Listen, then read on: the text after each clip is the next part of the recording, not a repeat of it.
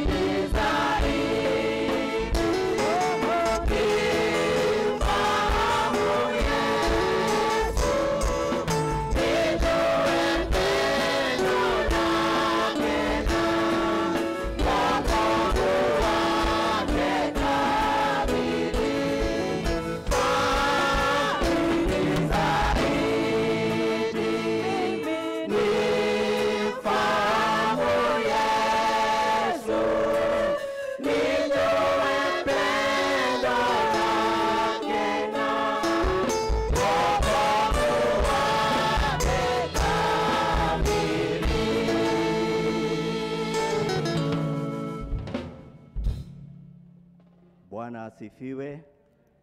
Neno la kutuongoza latoka katika kitabu cha Waamuzi. Bwana asifiwe. 34 hadi 35.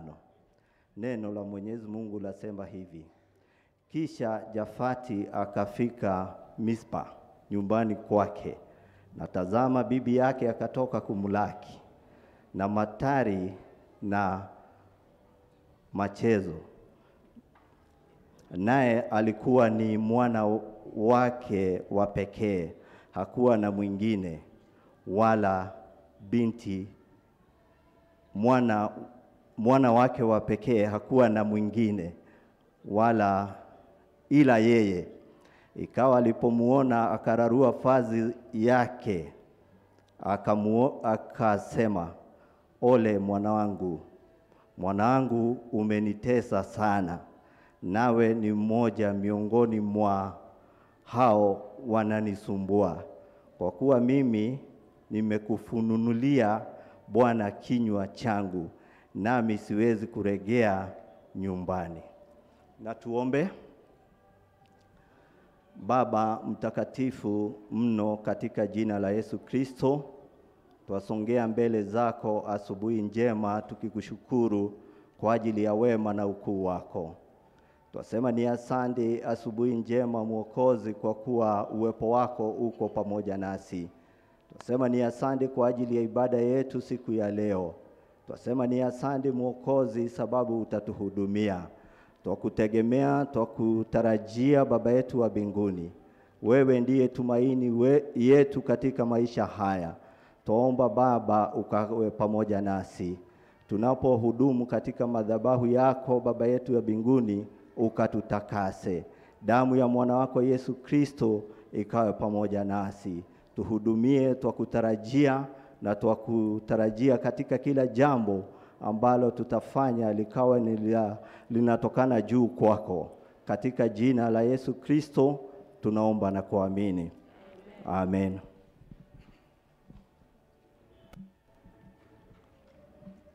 Bwana asifiwe. Praise and worship. Bwana asifiwe. Amen. Praise Jesus. Amen. Ni siku nyingine njema Mungu ametupa ili tumuabudu. Tutaenda kusifu kwa wimbo ambao unasema, tunamwambia Mungu apokee sifa na utukufu, kwa kuwa ni yeye anastahili na hakuna mwingine. Shangilia Bwana.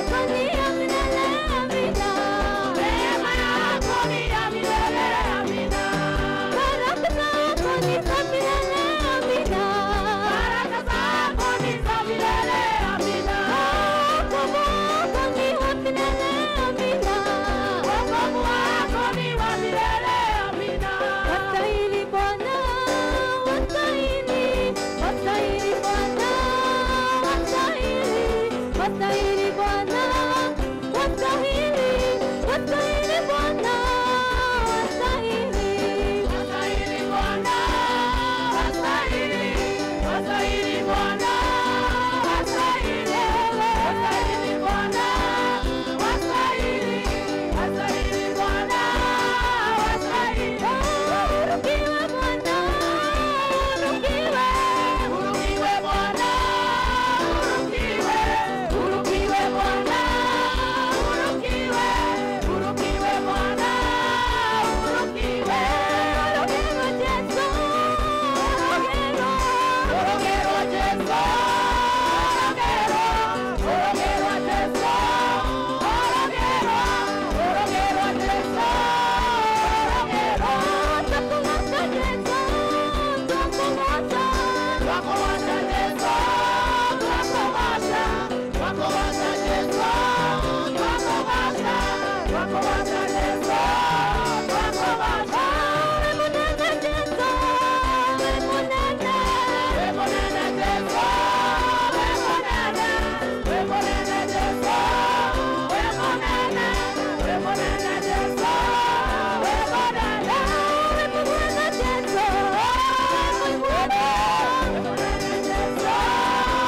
wemunene, wemunene Yesu, wemunene, wemunene Yesu, wemunene, wemunene Yesu, wemunene, wemutungi Yesu, wemutungi, wemutungi Yesu, wemutungi, wemutungi Yesu, wemutungi, wemutungi Yesu, wemutungi, wemutungi Yesu, wemutungi, wemutungi Yesu, wemutungi, wemutungi Yesu, wemutungi, wemutungi Yesu, wemutungi.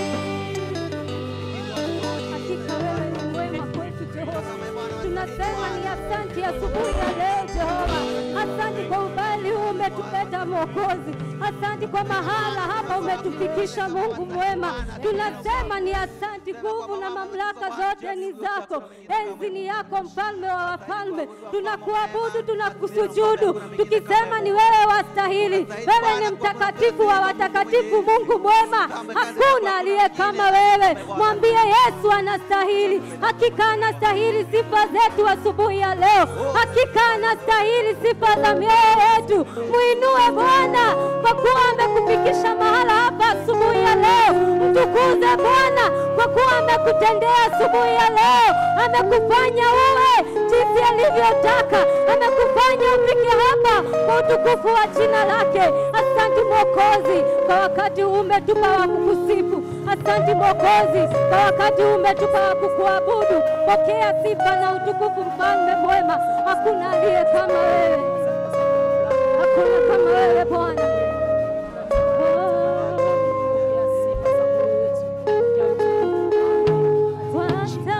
Wastahili ewe Bwana, wastahili ewe Bwana, wastahili ewe Bwana.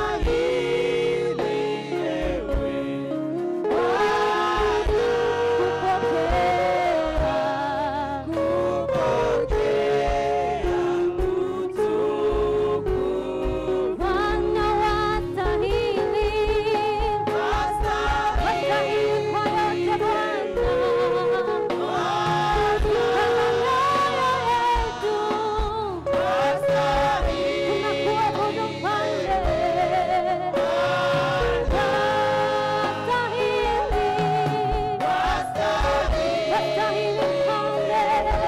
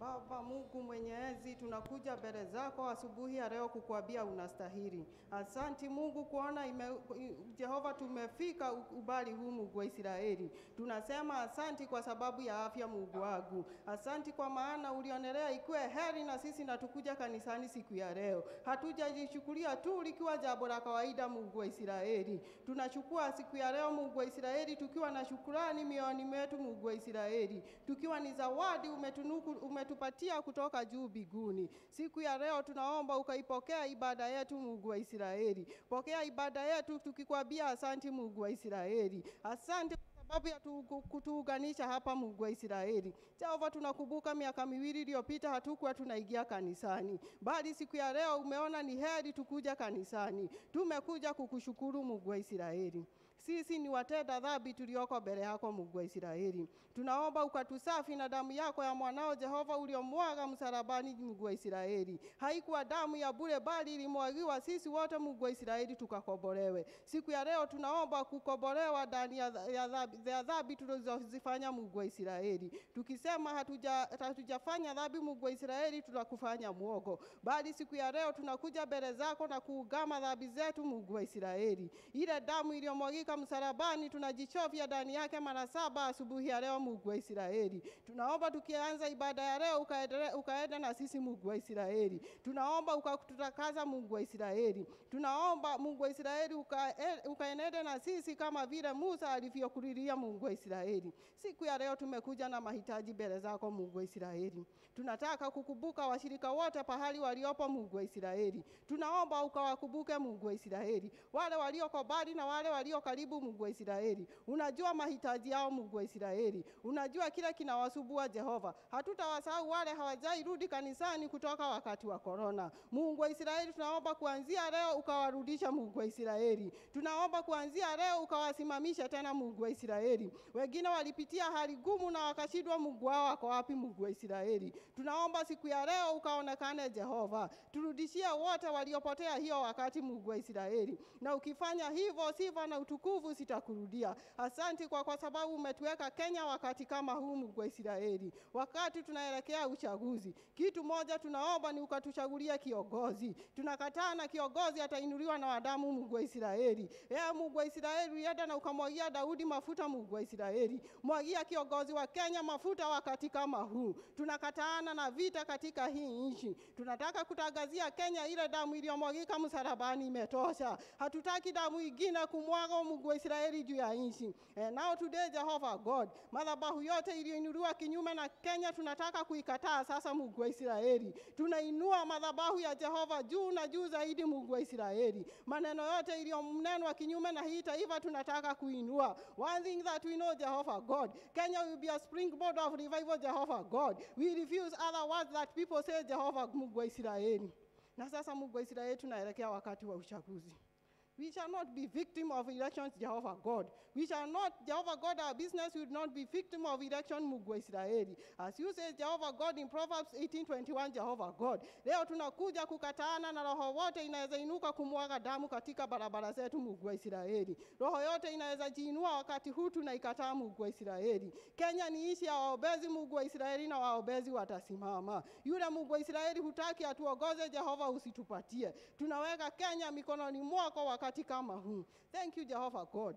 Some of us, we are parents, Jehovah God. And if those who are not parents, Jehovah God, one thing you agree, Jehovah God, you are blessing them with children, Jehovah God. Mungu wa Israeli, hii muhula walioko Mungu wa Israeli imeitanishwa na moto katika shule. We refuse it now, Jehovah God. We want to declare there will be no fire in our schools, Jehovah God. There will not be fire in our institution of learning, Jehovah God. Jehovah, we want to declare our kids will not be victim of so, Jehovah God. Watoto wetu wakienda wamebarikiwa, Mungu wa Israeli. Watoto wetu wakirudi utaenda na wao, Jehovah God. May you provide for this kid, Jehovah God. One thing we want to declare, Jehovah God, we are steward of this kid, Jehovah God. You are their God, Jehovah Mungu wa Israeli. Tunaomba ukawarida wakienda na wakirudi, Mungu wa Israeli. Enenda na wao, Jehovah God. We pray for order in this education system, Jehovah God. We pray that, Jehovah God, you may reinstate order, Jehovah God. May you reinstate discipline, Jehovah Mungu wa Israeli. Jehovah tunakuomba ukasomesha watoto wetu kulingana na vile ungetaka, Mungu wa Israeli. Israeli.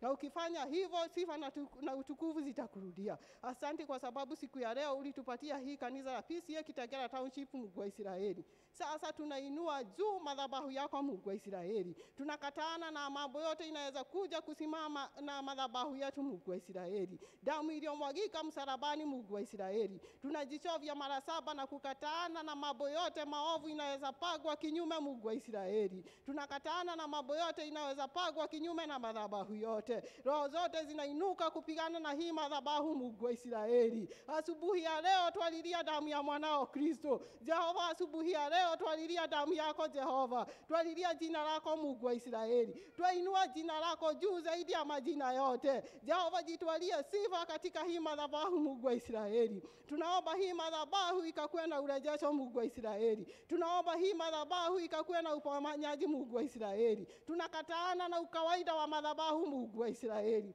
You are the God who started the altar, Jehovah God. May you come and run this altar, Jehovah God, mudhamaki mwega. Na sifa na utukufu zitakurudia, Mungu wa Israeli. Kila nafsi itakuja, Mungu wa Israeli, ikiwa imeinama, Mungu wa Israeli. Tunaomba ukainue, Jehova, Mungu wa Israeli. Kama kuna pahali tuliokuasi, Jehova, Mungu wa Israeli, tunaomba tukarudi kwako, Mungu wa Israeli. Tunakurudia kwa sababu wewe ndiye mwanzilishi wa kanisa, Mungu wa Israeli. Kuja uanze tena, Mungu wa Israeli. Isikuwe tu ni kama kawaida. Na ukifanya hivyo, sifa na utukufu zitakurudia, Mungu wa Israeli.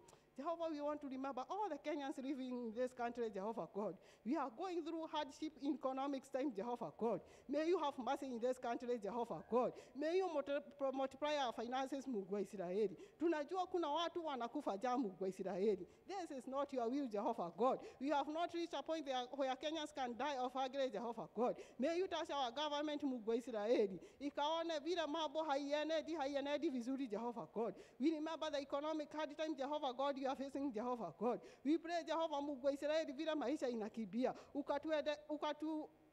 ukatilia maisha yetu baraka. Na ukifanya hivyo, sifa na utukufu zitakurudia. Tunakumbuka mnenaji wa neno lako siku ya leo, Mungu wa Israeli. Tunaomba ukamkumbuke tu kama shobo, Mungu wa Israeli. Akaongee na nafsi yote iliyo hapa, familia yote iliyosimama, Mungu wa Israeli. Tunaomba ukaongee nao, Mungu wa Israeli. Mahitaji yote twaileta kwako, Mungu wa Israeli.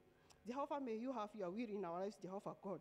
As your word declares, Jehovah God, Jeremiah 29 verse 11, for I know the good plans I have for you. This is the planning, Jehovah God, we are calling for our lives, Jehovah God.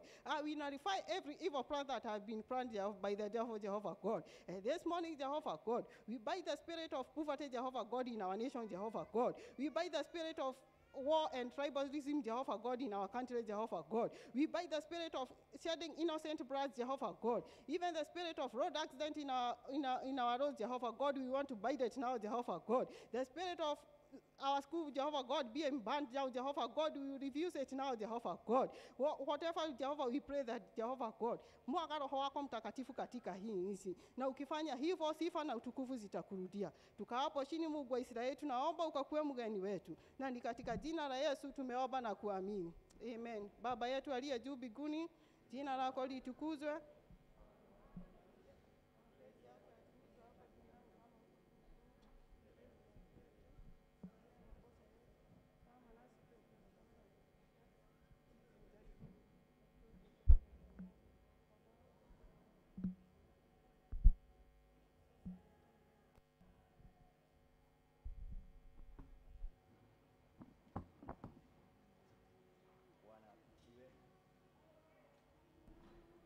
Walioko nje waingie, kuko na nafasi huku mbele. Bwana asifiwe.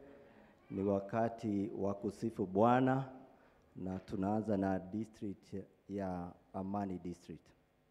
Wakuje na ili tusifu Mungu pamoja. Tusifu Bwana pamoja.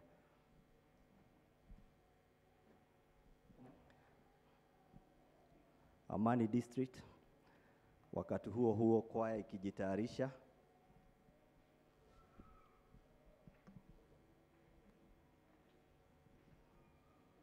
Na hata kama uko na watoto, njoo pamoja nao. Pia watoto wetu waje, ni sisi tuko kazi siku ya leo. Bwana asifiwe.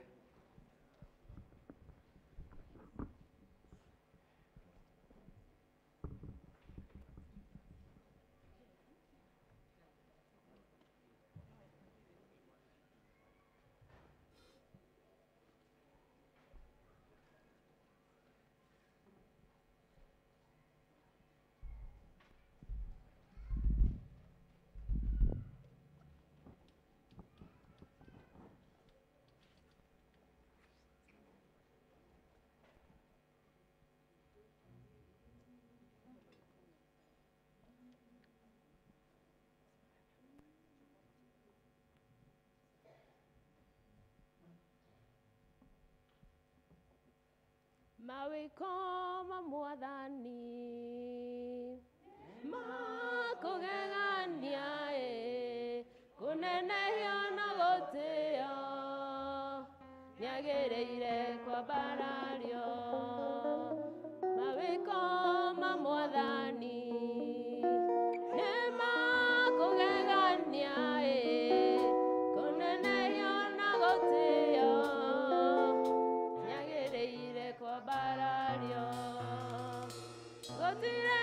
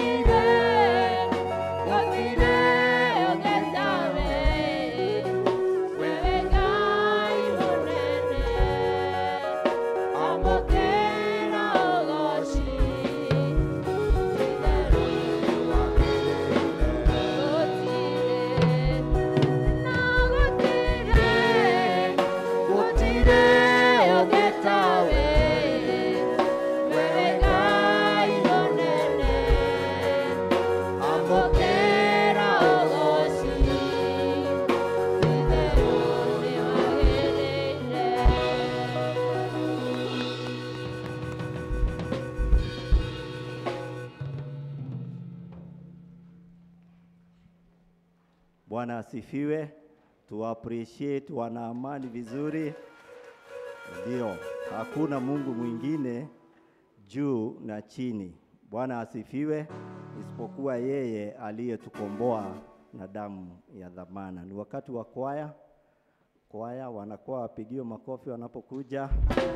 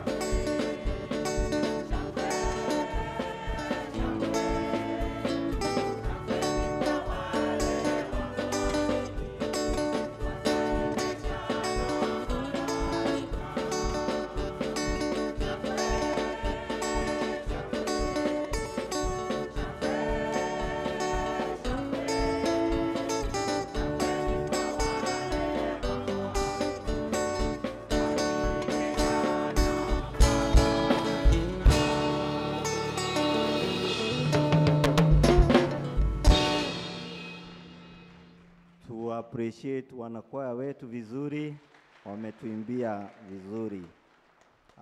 Ni wakati wa matangazo na tutatangaziwa na chairman wetu. Karibu chairman.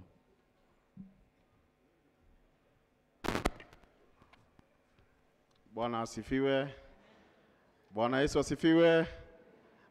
Tunashukuru Mungu sababu ya nafasi ambayo ametupa siku ya leo ili tuje katika nyumba yake, tuweze kumwabudu, tuweze kusikia neno lake na tuweze kubarikiwa. Na kwa hivyo napenda kuchukua nafasi hii kuwakaribisha nyinyi wote mliopata nafasi hiyo katika kanisa hili letu la Kitengela Township Church, na ningependa kuwatambua wale ambao ni siku yao ya kwanza kushiriki pamoja nasi. Ikiwa uko hapo, sitakwambia ukuje hapa mbele, mahali tu ulipo simama ili tuweze kutambua uwepo wako. Ni siku yako ya kwanza, asante sana, tumpigie makofi. Yes, tuko na mwingine pale, appreciate him. Tuko na wengi pale nyuma, kuna wengine na kwaya yetu. Simkaribishe wageni, ni wengi sana na tunashukuru Mungu.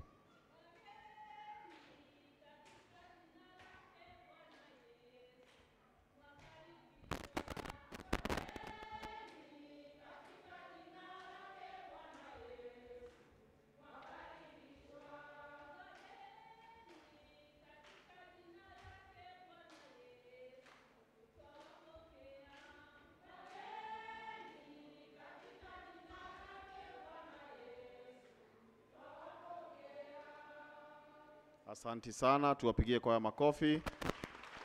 Wageni wetu karibuni sana, na tutakapomaliza ibada, ukitoka pale nje kuna chumba chetu ambacho kimeandikwa VIP tent. Tafadhali tukutane hapo na ili tuweze kujuana zaidi. Na ikiwa utarudi mahali ambapo unapoabudu, tuomba uende na salamu zetu. Asanteni sana, mnaweza keti. Tunazidi kuwahimiza ya kwamba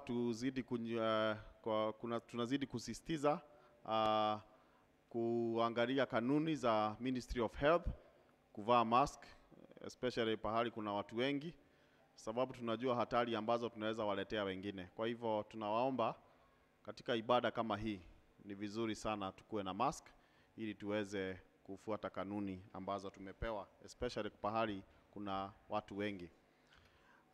Kutoka kikundi cha PCMF, Presbyterian Churchmen Fellowship, tunayo admission na dedication ambao ni a badge ambao itakayofanyika mwezi wa June, which is next month, na tunaulizwa tukaweza kuregister na Kiarie, who is the PCMF chairman, ama Ngari, the PCMF secretary. Ikiwa wewe ni mmoja ambao uko na interest, naomba urekodi hizo namba ili uweze kupata hizo huduma. Tunapoendelea na benchmark, inatuhimiza ya kwamba tujaribu kutafuta talanta ambazo ziko ndani yetu. Miongoni mwetu kuna talanta nyingi, na tunaona kikundi chetu cha sifa kuanzia Januari mpaka Disemba nyuso ni zile zile. Na benchmark inatuhimiza ya kwamba tujaribu kutafuta talanta ambazo ziko miongoni mwetu. Na ndio maana kikundi cha Praise and Worship kinaomba ya kwamba ikiwa uko pale, wewe ni muimbaji, wewe ni muombezi, tafadhali chukua namba yake Dennis, iko pale kwa screen, uweze kumpigia na ili usikalie talanta yako. Tumehimiziwa katika Kiingereza na mhubiri wetu ya kwamba it's about commitment. Kwa hivyo ukiwa uko na talanta, usikae chini ukaangalia wengine. Maandiko ya Bwana inasema katika kitabu cha Romans 14:12 that we are going to account for what God has given unto us. Bwana asifiwe. Na kwa hivyo wewe ukiwa pale, ungehitaji kuja ujumuike na wana sifa, fanya hivyo na Mungu atakubariki. Na pia tunapenda kuwashukuru. Tulikuja hapa tukawaomba mtupe walimu wa church school and we got that one. Just imagine that one of you was seated here, and there are people who are talented and who can be able to take care of our children. Kwa hivyo naomba tusizidi kukaa na talanta zetu, tujitokeze. Na sio praise and worship peke yake, kuna huduma nyingi katika kanisa hili. Kwa hivyo ukiwa uko na huduma yoyote ambao ungependa kuhudumu na haujui namna, nione na nitaweza kukusaidia. Tunaarifiwa ya kwamba Boys and Girls Brigade classes zime resume na ni Saturday kuanzia 2 p.m. mpaka 4 p.m.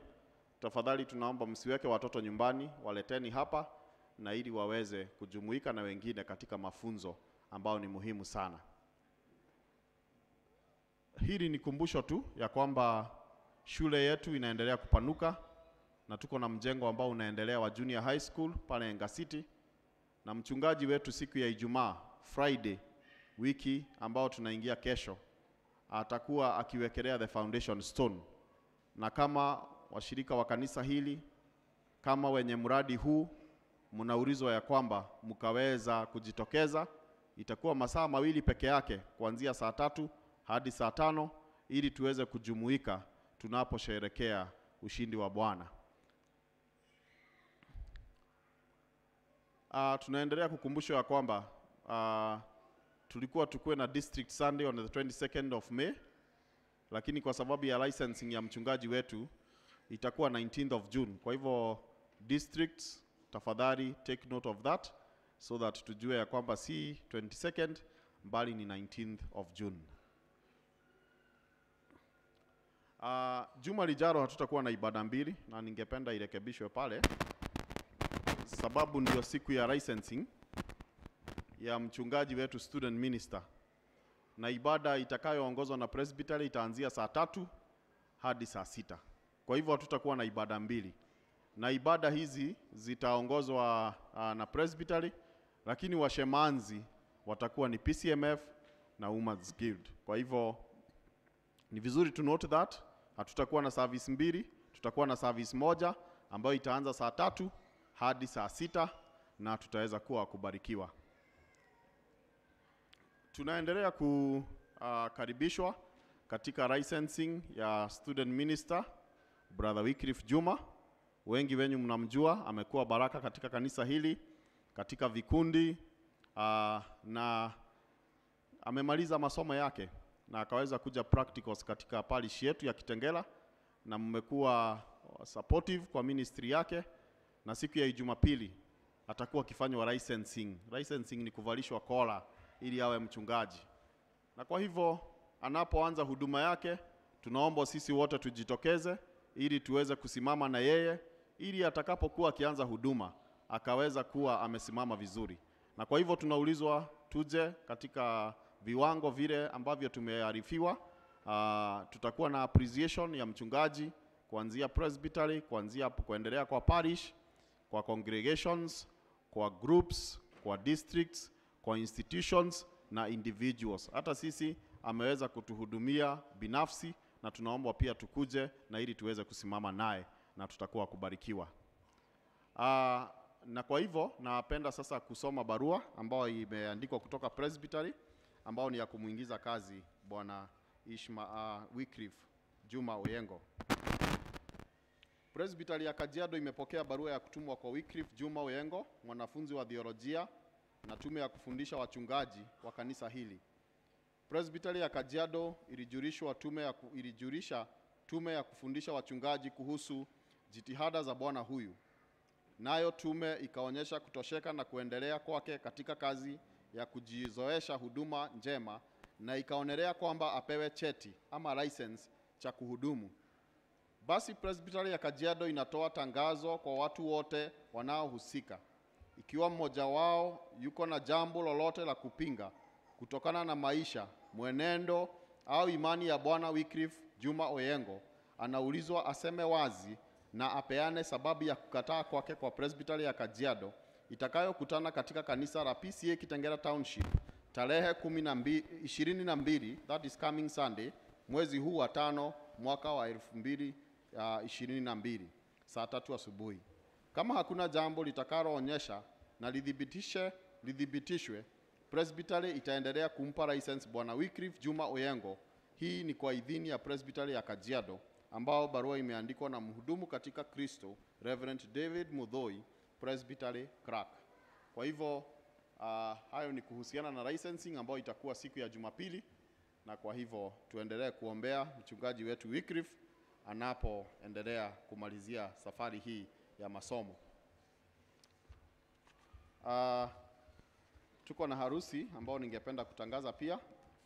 ya mmoja wetu ambaye amekuwa mwalimu wetu wa brigade na church school, na ningependa kuisoma kama vile imeandikwa. Wana vyombo, naomba mtengeneze vyombo. Proclamation of wedding bands. There is purpose of marriage between Mr. Moses Wanjohi Wafula of ACK Mokuria Hongo Parish Muranga and Ms. Tabitha Eva Ngendo Foro of Pcea Kitengela Township Church. Nilikuwa nimeona wakiwa English service na pia nawaona saa hii. Siwaje hapa mbele tuwaone. Tabitha na Moses. Tuwapigie makofi.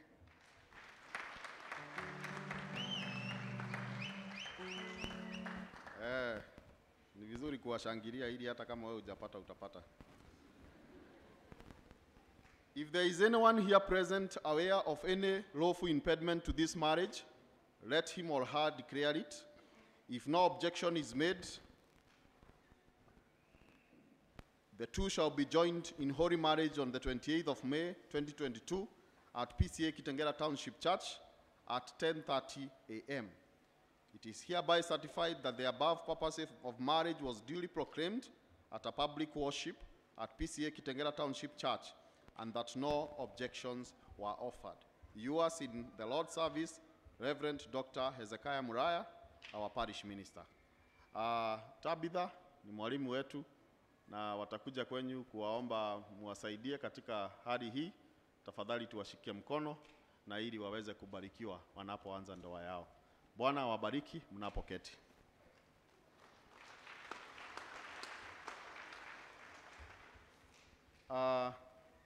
Niko na barua pia nitasoma ambayo ni ya benchmark. Kama mnavyojua, mchungaji wetu the Reverend Dr. Ezekiel Muraya amekuwa mstari wa mbele kutuomba tuingie katika hali ya benchmark, na nitasoma barua ambayo inahusiana na benchmark. Benchmark evaluation for the period of January to March 2022. Greetings in the name of our Lord and Savior Jesus Christ. We thank the Lord for his blessing and love that endures forever. As part of the performance benchmarking process, I take this opportunity to highlight on the self-evaluation process, whereby it's a gauge of how far the implementation of the benchmark process has been undertaken. The offices of the session, LCC, church groups and districts should do the self-evaluation and submit to the office of the undersigned by 27th of May 2022. Attached is the evaluation sheet for the said purpose, yours in Christ, Reverend Dr. Hezekiah Muraya, our parish minister. So we have a template on how we are going to fill our evaluation, and so we will be sending it in our forums. Kindly ensure you note the deadline so that we can be able to give our first report or evaluation report for the period January to March. Thank you so much. Lastly, I want to announce that we'll be having guild commissioning on the 29th of May. Tutakuwa na commissioning ya wana guild na wengine watavalishwa badge, na ningependa kusoma majina ya wale ambao watakuwa wakifanyiwa kazi. Tunaanza na wale wa commissioning, wale ambao watafunga wakitambaa. Tuko na Martha Jane Wanjiko, Upper Hill District, Regina Wangare Ngige, Upper Hill District, Beatrice Mogore Maigua, New Valley, Monica Njoki Maina, New Valley, Anne Wairimo Kibe, New Valley, Charity Nyawera Moora, New Valley, Mauricio Oiri Kirori, New Valley, Caroline Wadaya Kemodo, New Valley, Irene Siongwa Mwangi, New Valley, Esther Mudhoni Kamande, New Valley, Margaret Wanjiro Ndongo, Tumaini, Monica Nyawera Kirago, Tumaini, Rose Nyambura Ndongo, Tumaini, Janet Warogoro Kemunge, Bethel, Hannah Waidira Kialie, Bethel, Caroline Wanjiko Kamau, Amani, Catherine Wamboi Ndegwa, Amani, Ruth Jambi Ndongo, Upendo, Mary Wanjiro Kuria, New Plaza, Martha Njeri Gashanja, New Plaza, Penina Wanjiko Geshoke, New Plaza, Joyce Njeri Njoroge, New Plaza, Regina Wanyaga Nyamae, Emmanuel. Esther Waithira Njuguna, Emmanuel. Catherine Wawero Irongo, Unity. Mase Wanjiko Kamau, Trinity. Lilian Wanjiro Muriuki, Trinity. Julia Wangari Njoroge, Gariri. Grace Atieno Ober, Judea. Charity Wawera Ngugi, New Mwanzo. Faith Wamboi Mwangi, Milimani. Firis Nyokabi, Gedenji, New Mwanzo. Jerio Duangare Kiama, Gateway. Jacqueline Makena Roberts, Baraka. Jane Wangeshi Kingori, Mwangaza. Ruth Wanjiko Karangi, Mount Zion, that is Neema Church. Beatrice Wamoyo Getare, Mount Zion Neema. Lucy Wanjiro Njugona, Trinity Neema. Miriam Wanjiko Karaoke, Mount Zion Neema. Beatrice Wanjiro Kanae, Shalom Neema. Frida Wanjiko Kamau, El Shaddai Bethel. Ann Nyihandegwa Hope Bethel Church. Elda Naomi Kadhure Mbae, Empiris Toniavi. Mini Gashuka Gatito, Airview Bethsaida. Charity Wanjiko Ochola, Airview Bethsaida. Jane Jambi Ngoge, Airview Bethsaida. Monica Warukira Ndongo, Samaria Bethsaida. And Ridia Wanjiro Ngasha, Airview Bethsaida. Hao ndio watakaofungwa kitambaa, na pia ningependa kuwasomea ambao watakuwa wakipata badge. Kadri Mudhoni Kefue, Agape. Florence Mudhoni Masharia, Baraka. Edna Sievuna Malobe, Baraka. Caroline Mwikali, Muya, Bethel. Catherine Wanjiro Mureithi, Bethel. Margaret Wamaitha Rukwaro, Bethel. Caroline Wamboi Ngesho, Mirimani. Susan Jerry Murege, Mwangaza. Naomi Wanjiro Mboro, Judea. Jane Nyambura Mutonya, Gariri. Elizabeth Jerry Magana, Tumaini. Hannah Wanjiro Kemani, Ebeneza. Helen Wangari Ngoge, Emmanuel. Mirka Wanja Kiarie, Emmanuel. Nancy Kajuju Kinoti, Trinity. Bathsheba Mudhoni Mwangi, Trinity. Rose Njeri Masharia, Hope. Charity Wanjiro Ndegwa, Hope. Susan Wanjiro Mohu, Milimani. Angeli Mwangi, Tumaini. Beatrice Wangoi Mwangi, Tumaini. Mary Waithira Duo, Tumaini. Emma Njoki Gethenji, Upper Hill. Mary Wanjiko Wanjohi, Upper Hill. Purity Gadhigia Kefue, Upper Hill. Mary Waithira Duo, Unity. Royce Nyagodhie Kafonoki, New Mwanzo. And Elizabeth Wanjiko Geshohe, Upper Hill. Bethsaida Church, we have Caroline Joki, Karaoke Judea. Rose Wangoi Ngaho, Samaria. Gladys Wachere Mwaneki, Parkview. Bethel Church, we have Naomi Wanjiro Mbogwa, Bethel. Alice Wanjeri Nganga, Bethel. Neema Church, we have Elder Dr. Ruth Rohio, ambaye ni wa Trinity. Kwa hivyo hayo ndio majina ya wale ambao watakaofanyiwa kazi siku ya Jumapili tarehe 29 mwezi huu, na tunawatakia kila laheri wanapoingia katika hiyo huduma. Bwana awabariki.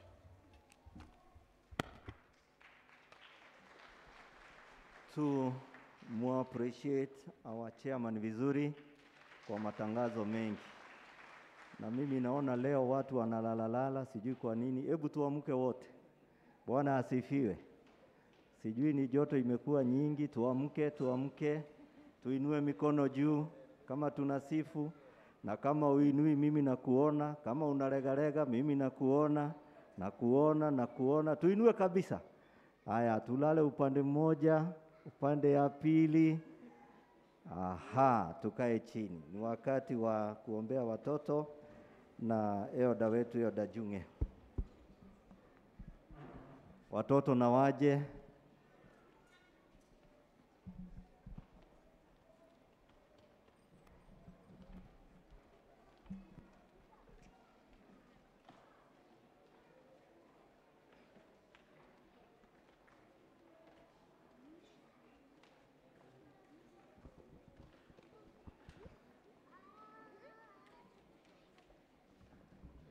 Watoto, Bwana asifiwe.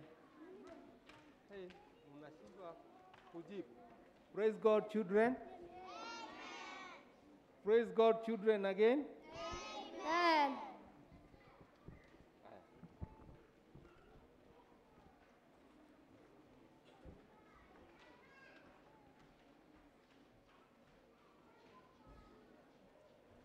Haya, asanteni watoto kwa kuweza kuja kanisani. Tunataka kuomba, naomba tutulie na wote waniangalie hapa. Kila mtu aniangalie hapa. Mmebarikiwa sana. Leo tumesikia ni district gani inaongoza church? Ni district gani inaongoza ibada? Nani anajua? District gani? Amani district. Amani. Amani district. Nani elder wa hiyo district ambaye inaongoza kanisa? Hapa tuko na watoto wa Amani district. Tuko na wao? Tuko na wao? Tunajua elder wa Amani district. Nani anajua? Mkono juu. Haya, kuja utuambie.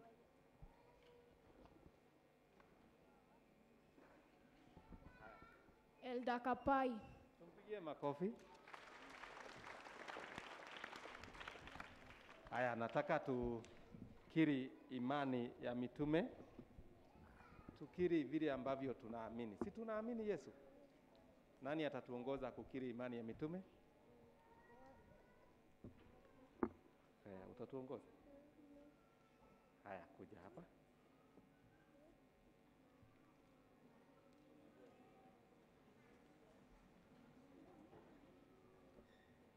Haya, kuja utuongoze.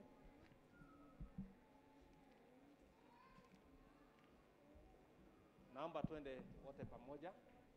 Namwamini Mungu Baba Mwenyezi, muumba wa mbingu na nchi, na Yesu Kristo Bwana wake wa pekee, Bwana wetu, aliyechukuliwa kwa uwezo wa Roho Mtakatifu, akazaliwa na Bikira Mariamu, akateswa zamani za Pontio Pilato, akasulubiwa, akafa, akazikwa, akashuka kuzimu.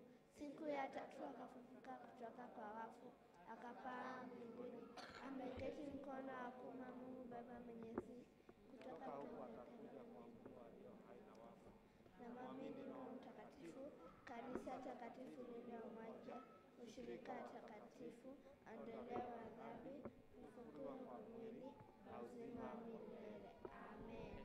Amen. Tufunge macho na tuombe. Kama unaniona hujafunga macho. Kama unaniona hujafunga macho. Tufunge macho na tuombe. Baba, katika jina la Yesu Kristo, tumekuja mbele zako asubuhi ya leo, Mungu na Baba wetu, tukikushukuru, tukikwambia ni asanti kwa baraka zako mingi ambazo Mungu wetu umetubariki nazo. Asanti Mungu wetu kwa kuweza kutupa hawa watoto, na ili Mungu wetu tuwaweze kuwalea. Tunakurudishia shukrani na tunasema ni asanti kwa sababu ya hawa watoto na wengine ambao wako nyumbani, wengine ambao wako shuleni. Wote Mungu tuwakushukuru kwa sababu ya hao.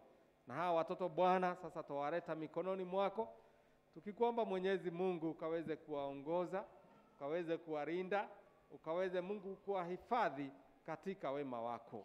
Walinde na janga lote Bwana, Mungu wetu, wakiwa shuleni, wakiwa nyumbani, mahali popote ambapo watakuwa Mungu wetu. Tuwaombea kila laheri katika jina la Yesu Kristo. Tuwakumbuka ambao wako shuleni, nao pia tuwaombea baraka zako ukawabariki. Wanapoendelea na masomo, Mungu wetu ukawe pamoja na wao, baraka zako zikawe juu yao. Asante Mungu wetu kwa wengine ambao ni wakubwa kushinda hawa wanarika. Wote Bwana, nao pia tuwaweka mikononi mwako, ukawabariki na Mungu wetu ukawe pamoja na wao. Tuwakumbuka watoto wengi Bwana ambao wanataabika wakati huu. Wengine hawana chakula, wengine hawana mavazi, wengine hawana mahali pa kulala. Wote Bwana ni watoto wako. Tukuomba Mungu wetu kaweze kuwakumbuka, na Mungu wetu ukawajalie wema wako. Mungu wetu ni asanti kwa wazazi wote, nao tuwaombea Mungu wetu ukawabariki. Mungu wetu ukawaangalie na jicho lako la neema wanapoendelea kulea hawa watoto Bwana. Chochote ambacho kinahitajika kwa ajili ya hawa watoto, Mungu wetu ukawabariki wazazi nacho, ili waweze kulea hawa watoto vizuri. Ni asanti kwa walimu ambao wamejitolea kufanya kazi ngumu ya kufunza hawa watoto. Bwana na Mungu wetu, tukurudishia shukrani, maana wamejitolea kufanya hiyo kazi. Tuwaombea baraka zako wanapofunza hawa watoto. Mungu wetu, baraka zako zikawe juu yao. Hata wale ambao wako shuleni wanapoendelea na kuelimisha hawa watoto Bwana, nao pia Mungu wetu tunakuomba ukawakumbuke na ukawabariki wanapofunza hawa watoto, wawafunze vizuri, na Mungu wetu baraka zako zikae juu yao. Hao watoto Bwana ni wako. Mungu wetu, tunaamini ya kwamba watakuwa vizuri, na hapa Mungu wetu tutapata watoto wazuri ambao maisha yao yatakuwa mazuri. Wakinge Mungu wetu na madawa yote ya kulevya na urevi na pombe na mambo mengine maovu, katika jina la Yesu Kristo. Waongoze Mungu wetu, baraka zako zikawe juu yao. Wanapoendelea madarasani Bwana kusoma, tuwapeana mikononi mwako, kawaongoze na baraka zako ziwe juu yao. Katika jina la Yesu Kristo tunaomba na kuamini. Amen. Mwende katika madarasa yenu na Mungu aweze kuwabariki.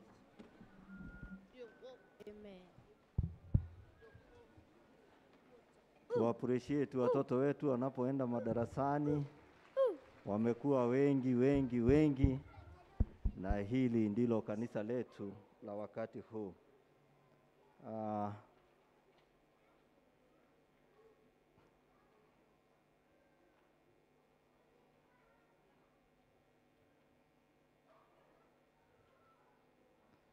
Watoto wanapoenda kusoma na kusikiliza neno la Mwenyezi Mungu, tuwapigie makofi. Bwana ni mwema. Ni wakati wa kusoma Biblia zetu. Tufungue katika kitabu cha Waamuzi 7 kutoka 1 mpaka 7. Waamuzi 7, chapter 7 verse 1 to 7.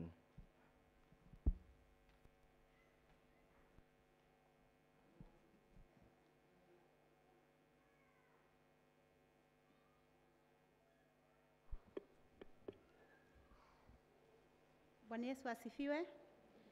Tunasoma kutoka kitabu cha Waamuzi mlango wa 7 kuanzia 1 mpaka 7. Tutasoma. Kisha Yerubali, yani Gideoni, na watu wote waliokuwa pamoja naye wakaondoka na mapema. Wakapiga kambi yao karibu na kijito cha Harodi, na kambi ya Miadani ilikuwa upande wao wa kaskazini, karibu na mlima wa More bondeni. Bwana akamwambia Gideoni, watu hawa walio pamoja nawe ni wengi mno, hata nikawaite Wamidiani katika mikono yao, wasinje Israeli wakajivuna juu yangu wakisema, mkono wangu mwenyewe ndio ulioniokoa.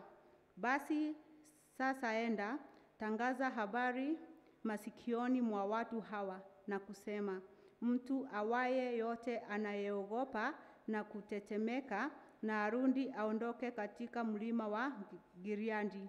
Ndipo watu 22,000 wakarundi katika watu hao, wakabaki watu 10,000.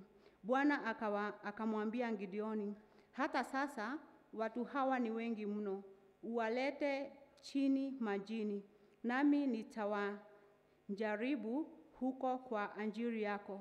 Kisha itakuwa ya kwamba yule nitakaye kuambia huyu atakwenda pamoja nawe, ndio atakaye kwenda pamoja nawe. Naye mtu yule nitakaye kuambia huyu hatakwenda pamoja nawe, basi mtu huyo hatakwenda. Basi akawaleta watu chini majini. Bwana akamwambia Gideoni, kila mtu atakaye yaramba maji kwa ulimi wake, kama vile arambavyo mbwa, huyo utamweka kando. Kadhalika kila mtu apigaye magoti kunywa. Naye hesabu ya hao waliokunywa kwa kuramba wakipeleka mkono kinywani ilikuwa watu 300, bali watu wengine wote walipiga magoti kunywa maji. Ya 7 na ya mwisho, Bwana akamwambia Gideoni kwamba watu hawa 300 walioyaramba maji nitawaokoa, nami nitawatia Wamidiani katika mikono yako, lakini watu hawa wote wengine na waende zao, kila mtu mahali pake. Hiyo ndio neno la Mungu. Aliyewasomea ni Eni Njoki na nimeokoka. Asante Joki. Somo letu la pili lapatikana katika kitabu cha Timotheo wa pili kuanzia 1 hadi 10.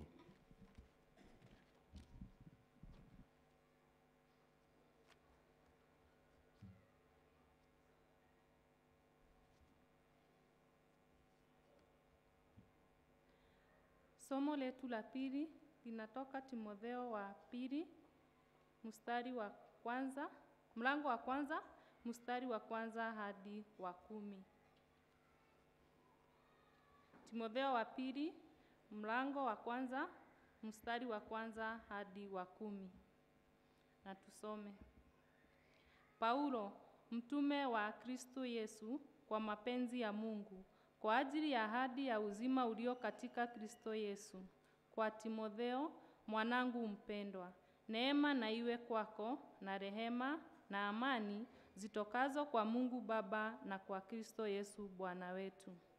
Namshukuru Mungu nimwabuduye kwa dhamiri safi tangu zamani za wazee wangu, kama vile nikikumbukavyo wewe daima katika kuomba kwa usiku na mchana. Nami natamani sana kukuona, nikiyakumbuka machozi yako ili nijae furaha. Nikikumbuka imani ulio nayo isiyo na unafiki, ambayo ilikaa kwanza katika bibi yako Loisi na katika mama yako Yunike, nami nasadiki wewe nawe unayo.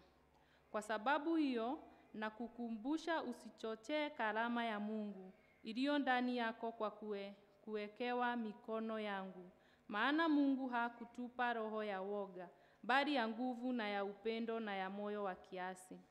Basi usinionee haya ushuhuda wa Bwana wetu, wala usinionee haya mimi mfungwa wake, bali uvumilie mabaya pamoja nami kwa ajili ya Injili, kwa kadri ya nguvu ya Mungu, ambaye alituokoa akatuita kwa mwito mtakatifu, si kwa kadiri ya matendo yetu sisi, bali kwa kadiri ya makusudi yake yeye na neema yake.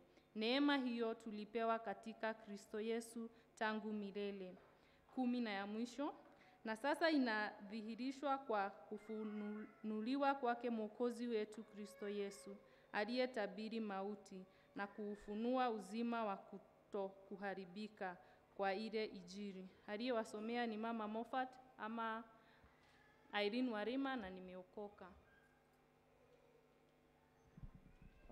Asante sana Irene kwa kutusomea mkiwa na Njoki vizuri. Tutaimba wimbo hapana rafiki kama wewe. Tutaamka wote. Hapana rafiki kama wewe Mungu wetu.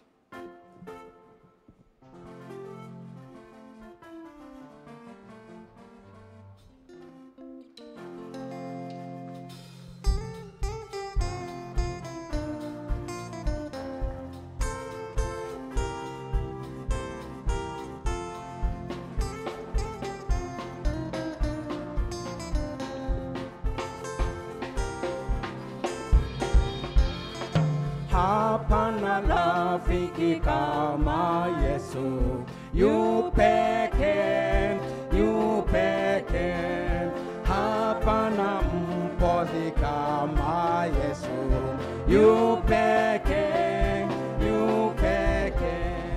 Yesu ajua shida zetu, aweza kutuongoza. Hapana rafiki kama Yesu, yu pekee, yu pekee.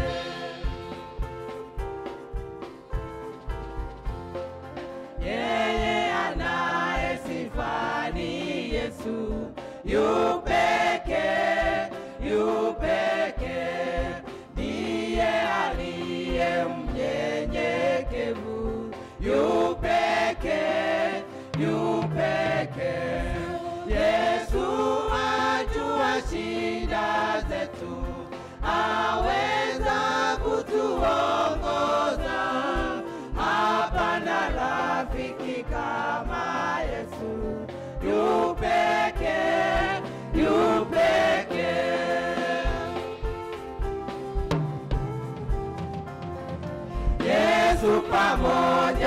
nasi daima. Yu pekee, yu pekee, kwa usiku aleta salama. Yu pekee, yu pekee, Yesu ajua shida zetu, aweza kutuongoza. Hapana rafiki kama Yesu. Yu pekee, yu pekee.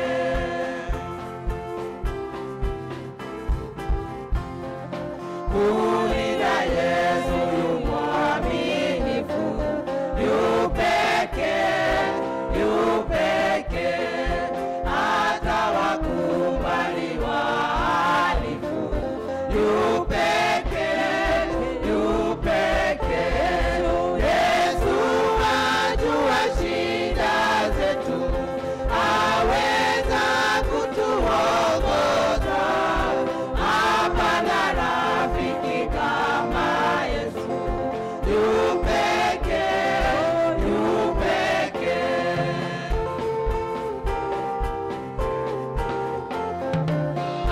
Alipelekwa awe Mwokozi.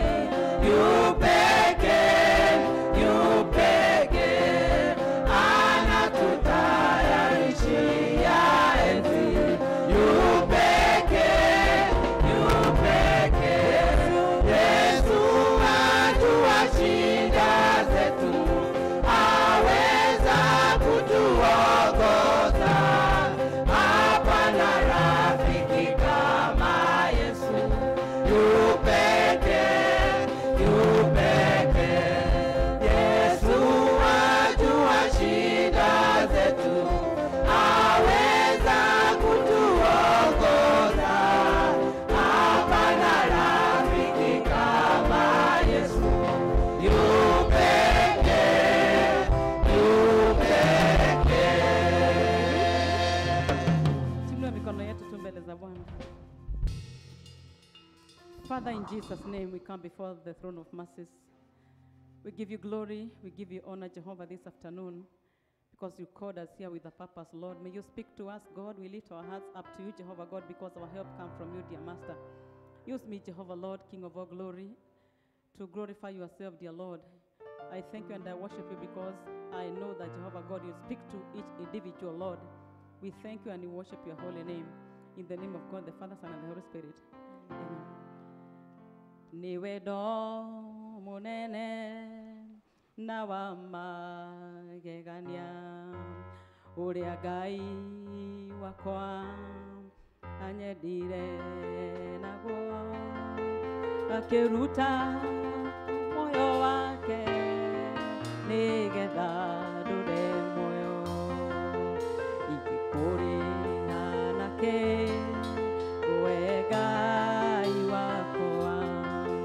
Niwe do munene na wa magegania, uria Ngai wakwa anyendire naguo, akiruta moyo wake nigetha ndure moyo, ikũrĩha nake we Ngai wakwa.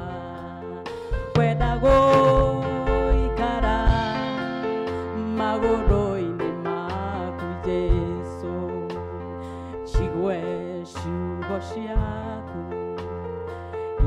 ikĩnjarĩria. Magũrũ-inĩ maku Jesũ, hau nĩ handũ hega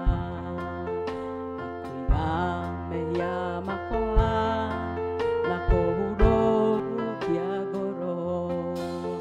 Kwenda gũikara magũrũ-inĩ maku Jesũ, njigue ciugo ciaku ikĩnjarĩria. Magũrũ-inĩ maku Jesũ,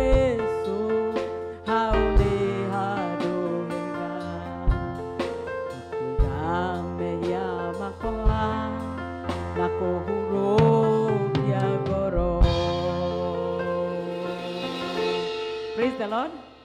Bwana Yesu asifiwe. Jina langu ni Wamoyo wa Mwai. Nimeokoka. Yesu Kristo ni Bwana na Mwokozi wa maisha yangu. Namshukuru kwa sababu ya ubali huu. Najua na nilisema asubuhi kama sio yeye singekuwa, na wala sio mimi peke yangu. Kama sio nguvu za Mungu hatungekuwa sisi wote. So tukiwa mahali hapa tujue kwamba Mungu ako na sababu yetu kuwa mahali hapa. Praise the name of Jesus. God has a reason as why we are here. Amen. This is the month of May na tumekuwa tukifunzwa mambo ya commitment ama sijui niseme kujitoa ama kujitolea. But as I talk about commitment as our topic, ningetaka ujiulize swali moja. Na usiulize mtu, ujiulize swali moja. Niliitwa na nani?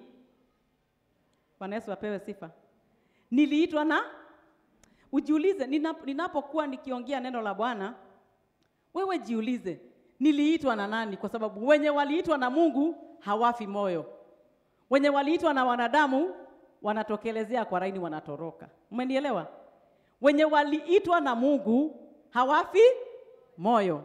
Lakini wenye walijiita ama wenye waliitwa na wanadamu ndio wanakuta vita katika safari, wanaponyoka wanaenda. Hapa mmenielewa? So uwe unajiuliza niliitwa na nani katika hizi challenges za huduma, because commitment, I'm talking of commitment to God, not to anything else. Commitment to God. Nilikuwa naona venye chairman amesema tunataka ku recruit watu wa praise in worship, and I thank God because I know nitakapokuwa nikimaliza kuhubiri utakuwa umeidentify talent yako na utakuwa unakuja tu kanisa kukaa, kwa sababu kila mmoja wetu kuna kitu Mungu alideposit ndani yetu. Ni vizuri kujua hivyo. There is something that God deposited in us. Mnaniamini? Kore kidogo. Kuna kitu Mungu aliweka ndani yetu. Hakukuleta tu katika ulimwengu. Alikuuba, alikuteua, akaweka kitu. This is just a vessel. But in this vessel, called by your name, there is something in you that God put yenye ni ya kufaidi ufalme wake na kusaidia kanisa lake. Kwa hivyo nitakapokuwa nikiongea utajiuliza, since the time I came to know myself na nikaanza kuja kanisani, nimekuwa nikifanyia Mungu nini? Na hapo ndipo Roho Mtakatifu atawashawishi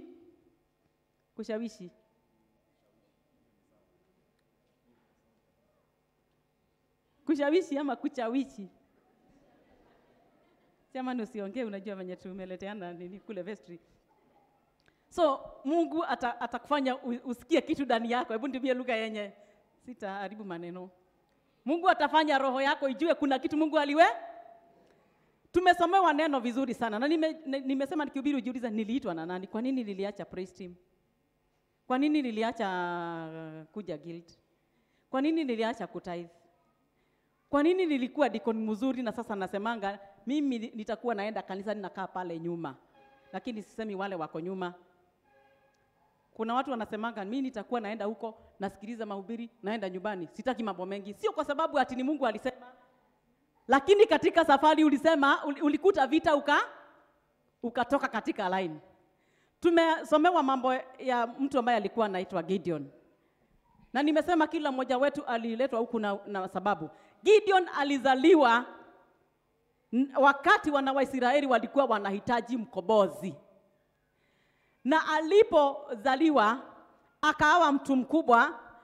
Ukisoma katika Judges utaona venye Mungu alimuita. Venye alikuwa anaambia Mungu, kama ni wewe umeniita fanya hivi, kama ni wewe umeniita fanya hivi. Na Mungu akajidhihirisha kwake ya kwamba ni yeye alikuwa amemuita. Kwa nini? Kwa sababu wana Waisraeli walikuwa wauliwe na wamalizwe na Wamidiani.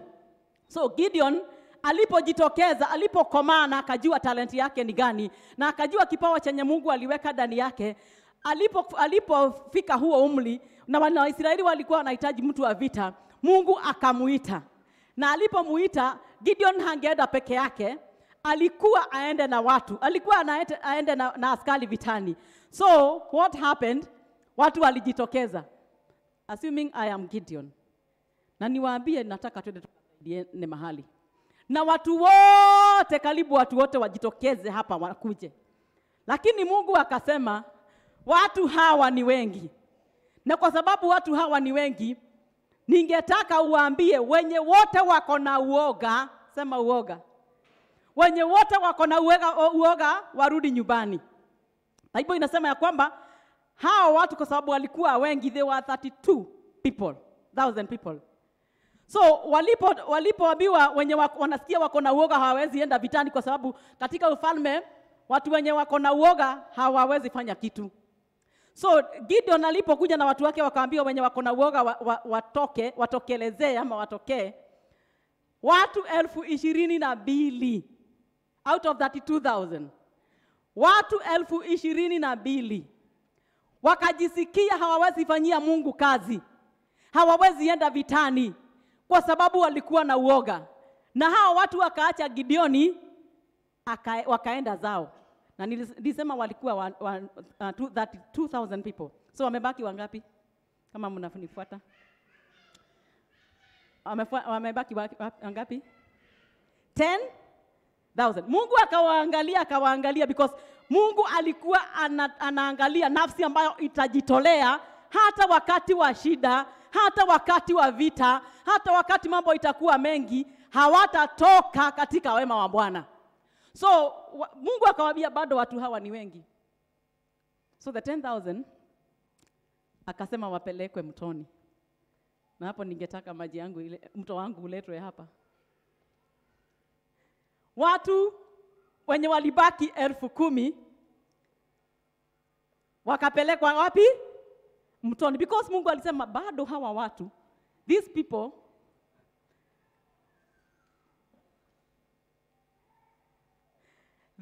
are still many, and you better be counted amongst the 300. Kwa sababu wale 300 Mungu alitumia na Gideon walishindana vita. So walipoenda mtoni, watu wenye walikuwa mtoni si wakuje.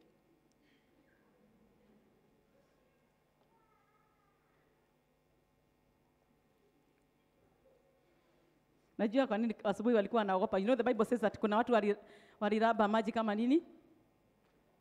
Kama nini? Wenye tuko nyumbani Bible imesema aje? Si tumesomewa? So msiogope. I just want to illustrate. Wengine wameenda wapi? Kujeni, the Midianites come. I want to show you how tunaitwa na Mungu kazini lakini tuna fail. Because though we say we are committed, we are not. The Bible says in the book of Matthew that many are called, but very few are chosen. So they were called 32,000. Walijitokeza wakatoka nyumbani wakaacha kazi zao. Wakaja wakaambiwa wenye wako na uoga warudi nyumbani. 22,000 wakarudi nyumbani. Mungu akasema bado hawa watu ni wengi.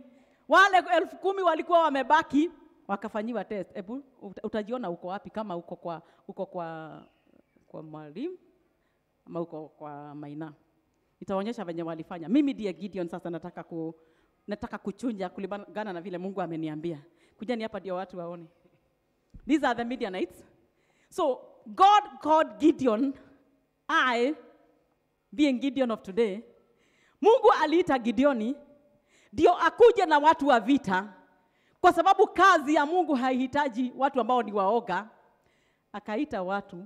Sasa walipoitwa kukunywa maji, it is another test.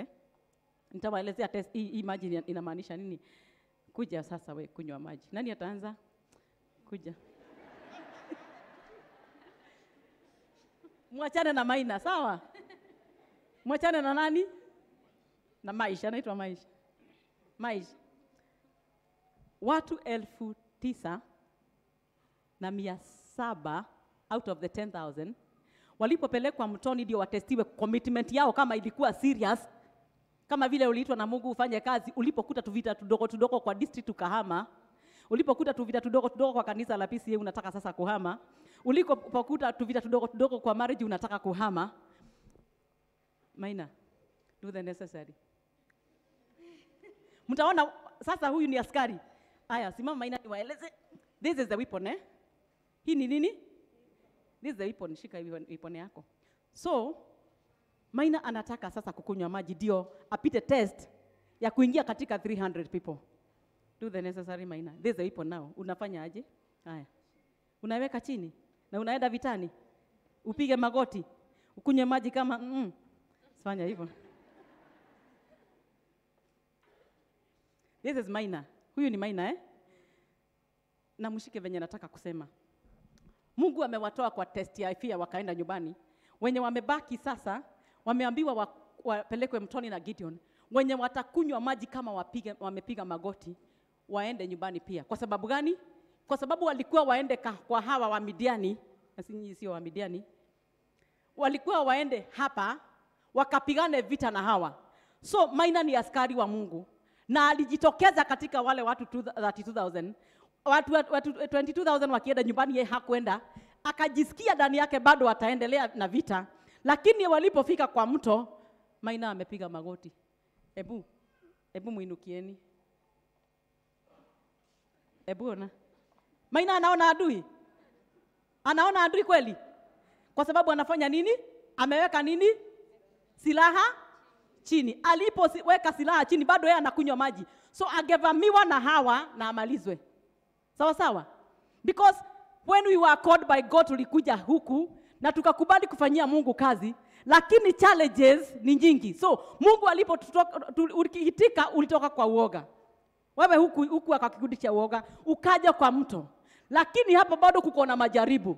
Kuko na vita bado. Kuko na mateso.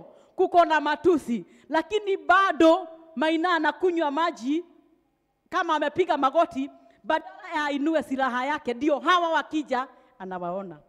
Enda mshindi. Wewe ni mshindi. Haya, we have another team, the 300 men. So, wenye walikunywa maji hivyo, Maina amekunywa, amepiga magoti. Mungu akaona hawa wataenda wakitupa silaha na huko, na hata hawatasaidia wana wa Israeli kukombolewa. Sasa wewe, soja, George, haya, kunywa maji, tuone utakunywa kama nini. Just check on what he is doing. He knows that there are enemies on this side. So what is he doing? Hata kama atakunywa maji akiweka ndo yake nywe. Hata kama atakunywa maji anafanya nini? Ebu adui wakijaribu kuja uone venye atawarukia. Because he has peleka maji. Asante. Si unaona venye mmevamiwa? Tuliitwa na Mungu katika huduma. Sema huduma. Tulitoka kiwango cha watu wa uoga na tukakuja. Si tuko huku? Sasa tuko kwa testi ya maji. Na ndio maana tunatafuta watu wa kufanyia Mungu kazi, hawapatikani. Kwa sababu wengi wetu tuliweka silaha chini, tukakunywa maji kama vile huyo brother yetu amekunywa, maadui wakaja wakatuvamia. Lakini wenye walikunywa maji wakitumia mkono na wanaangalia side na side, hata kama maadui walijaribu kuwatoa katika commitment zao kwa kazi ya Bwana, hawakuweza. Praise the name of Jesus. I want to challenge you. Kuna mtu ambaye ako kwa Biblia anaitwa Jephthah. Alipoitwa na Mungu kwa sababu safari ya mbinguni na safari ya huduma, mambo ya huduma ni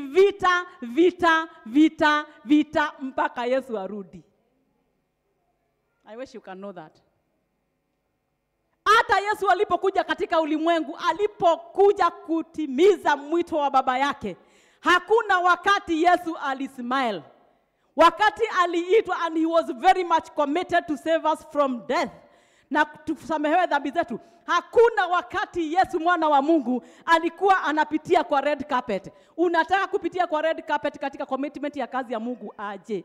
Itawezekana wapi? Bwana Yesu apewe sifa. Ukiitwa na Mungu uitike, uvae silaha zote za vita, ndio commitment yako isiondolewe kwako na yule mwovu.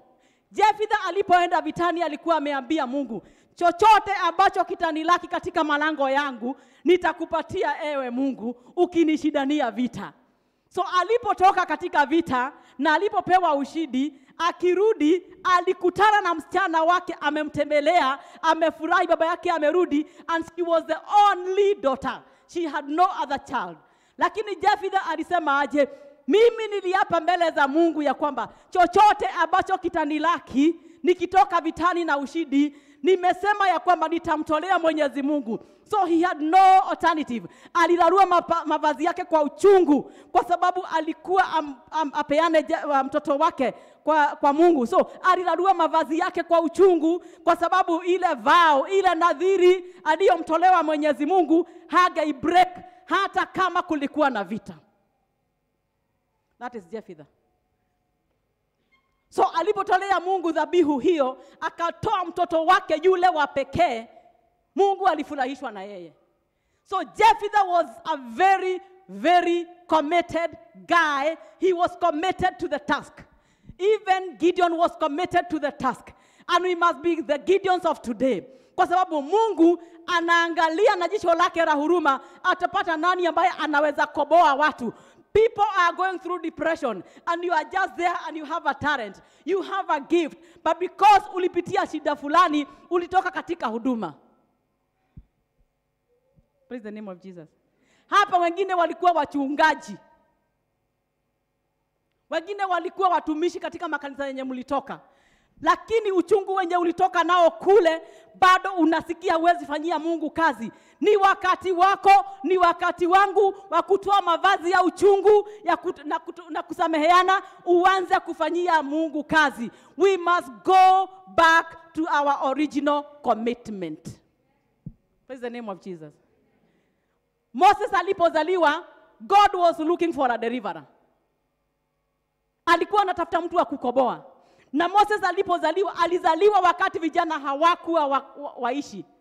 Lakini kwa uaminifu wa Mwenyezi Mungu, igawaje alipelekwa kwa mto, Mungu alifunga wanyama wote wa mtoni vinywa mpaka Moses akafikiana akawa deliverer wa Wanaisraeli. Hapa ambapo tulipiga magoti tukanywa maji, tuliacha mwito wetu hapo. Tuliachana na huduma. Ndio maana hatupati watu wa kufanya kazi ya Mungu. Na bado tuko huku. Ndio maana nilisema jiulize, uliitwa na nani wewe? Uliitwa na nani? Sasa uliza mwenzako aliitwa na nani? Mutioranie. Nyumbani uliitwa na nani wewe kuhudumia Mungu? Kwa kazi ya Mungu uliitwa. Ulisikia sauti ya Wamoyo, ulisikia sauti ya chairman wetu, ulisikia sauti ya elders, ulisikia sauti ya mchungaji, ulisikia sauti gani? Kwa sababu kama ulisikia sauti ya Mungu, hata kama utawekwa motoni kama Shadrach, Meshach na Abednego, bado utatoka ukisema I am still committed to the work of God regardless of this fire. Praise the name of the Lord. So wenye walikuwa 300 wenye walibaki, Mungu aliambia Gideon, I will use the 300 because even if we withdraw from the work of God must continue. Out of 32,000 people, only 300 who qualified to work for the Lord. Yes, uliongewa ukakasirika. Hata ulikuja kama bado uko na uchungu. But my question is, uliitwa na nani wewe? No agwetire wira-ini uyu. Hatuwezi kosa wafanyikazi katika nyumba ya Bwana na tumejaa huku. Praise the name of the Lord. We made vows like Gideon. Tuliambia Mungu, ukinifanyia hivi. We make a vow like Jephthah, ukinifanyia hivi, nitafanya hivi. Ulipofanyiwa hivyo na Mungu, ulienda wapi? Boma yako ilipovujika, Mungu akairejesha, na ulikuwa unaapa ya kwamba Mungu, ukikumbuka marriage yangu, kwako sitatoka. Ulitoka ukaenda wapi? Commitment yako ilienda wapi? Ulipokosa kazi, Mungu akakubariki na kazi, ukaambia Mungu hautatoka kwa nyumba yake. Ulienda wapi ulipopata kazi? Ulipokuwa unaapa Mungu, ukinikumbuka unipe mtoto, kwa sababu nimekugojea kwa miaka mingi, sitatoka kwa nyumba yako. Uliapa kama Hana. Ulipobarikiwa na Mungu na watoto, uko wapi sasa? Mungu anauliza, uko wapi?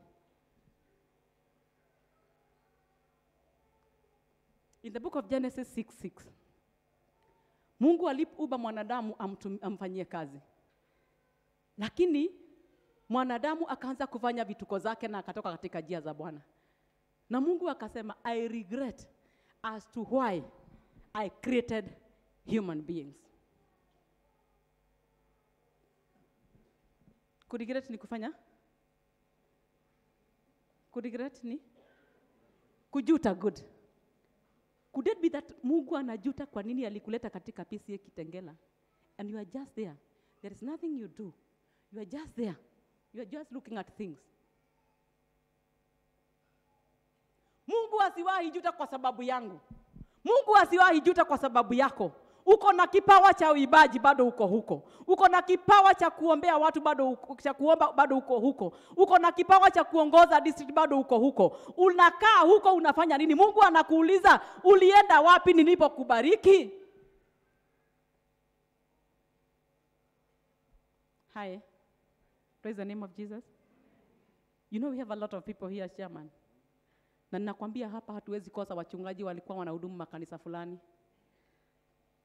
But thank God that you are here. Come back to your calling. Come back to your calling. Na nilisema mtu mwenye ameitwa na Mungu hata ukakanyangwa, commitment yako haiwezi toka. Hata ukatusiwa, hata ukaongewa, you'll be shining in the morning, you'll be shining in the afternoon, you'll be shining in the evening, you'll be shining at night, because he who called you is faithful. Praise the name of Jesus. I was telling people in the morning when I was sick, nikiingia dieta vile nilikuwa naambia Mungu, Joyce, guy, yani unaambia Mungu, yani unamuongelesha kama ako hapo. Mungu ukinipeleka dieta, nitoke nikiwa mzima. Na operation niende through, na ni operation ya masaa matano, whichever, 5 hours in English. I was telling God, nikitoka tu, Mungu nikitoka. Na huombi na kwa mdomo sababu hujui kama utatoka, unaambia Mungu kwa roho, ukinitoa dieta Mungu nitakufanyia kazi. The Lord was challenging me. What you said ukiwa hospitali in November 16. Are you doing it? Mungu alinipeleka na akanitoa na akaniponya. So I don't believe there is anything on earth or under the earth or in heaven that can separate me from the love of God, because he who called me is faithful. Na nimesema Shadrach na Meshach na Abednego walisema aje? Mfalme wetu na ijulikane kwako. We are very much committed to our God, that hata ukitutupa katika moto akose kutuokoa, we cannot bow to you. We have compromised. Paulo akaambia Timotheo, usikubali kujifunga na mambo ya ulimwengu huu, kwa sababu itakutoa katika wema wa Bwana. Itakutoa katika kazi za Bwana. Ni watu wengi sana hapa wangekuwa wanafanyia Mungu kazi, but the challenges are so many. So I told you water yenye hiyo mtu wenye walikuwa na wakapiga magoti, those are the trials that we go through. After the calling, expect storms. After the calling, expect challenges. After the calling, ukisikia Mungu amekuita na ujicommit, ugoje vita za kila aina. But I'm telling you, you must be strong and work for the Lord. Praise the name of Jesus. Wakati haukuwa na chakula, yani cha kuwekelea kwa meza, ulikuwa unaambia Mungu aje? God, if you give me food to eat, I'll be grateful. I'll be serving you. Mungu alikubariki na chakula nyingi na mambo mengi. Ulienda wapi? That is my question. In commitment, ulienda wapi? Dakaire Jehova. Odeko. Sauti.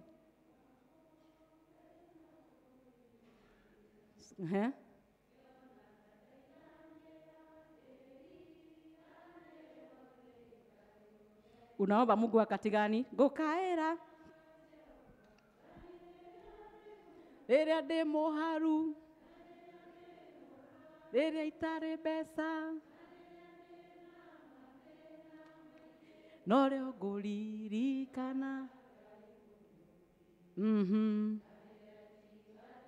Kai, mnasikia venye mnasema nyinyi? Mnasikia venye mnasema hapo ya mwisho?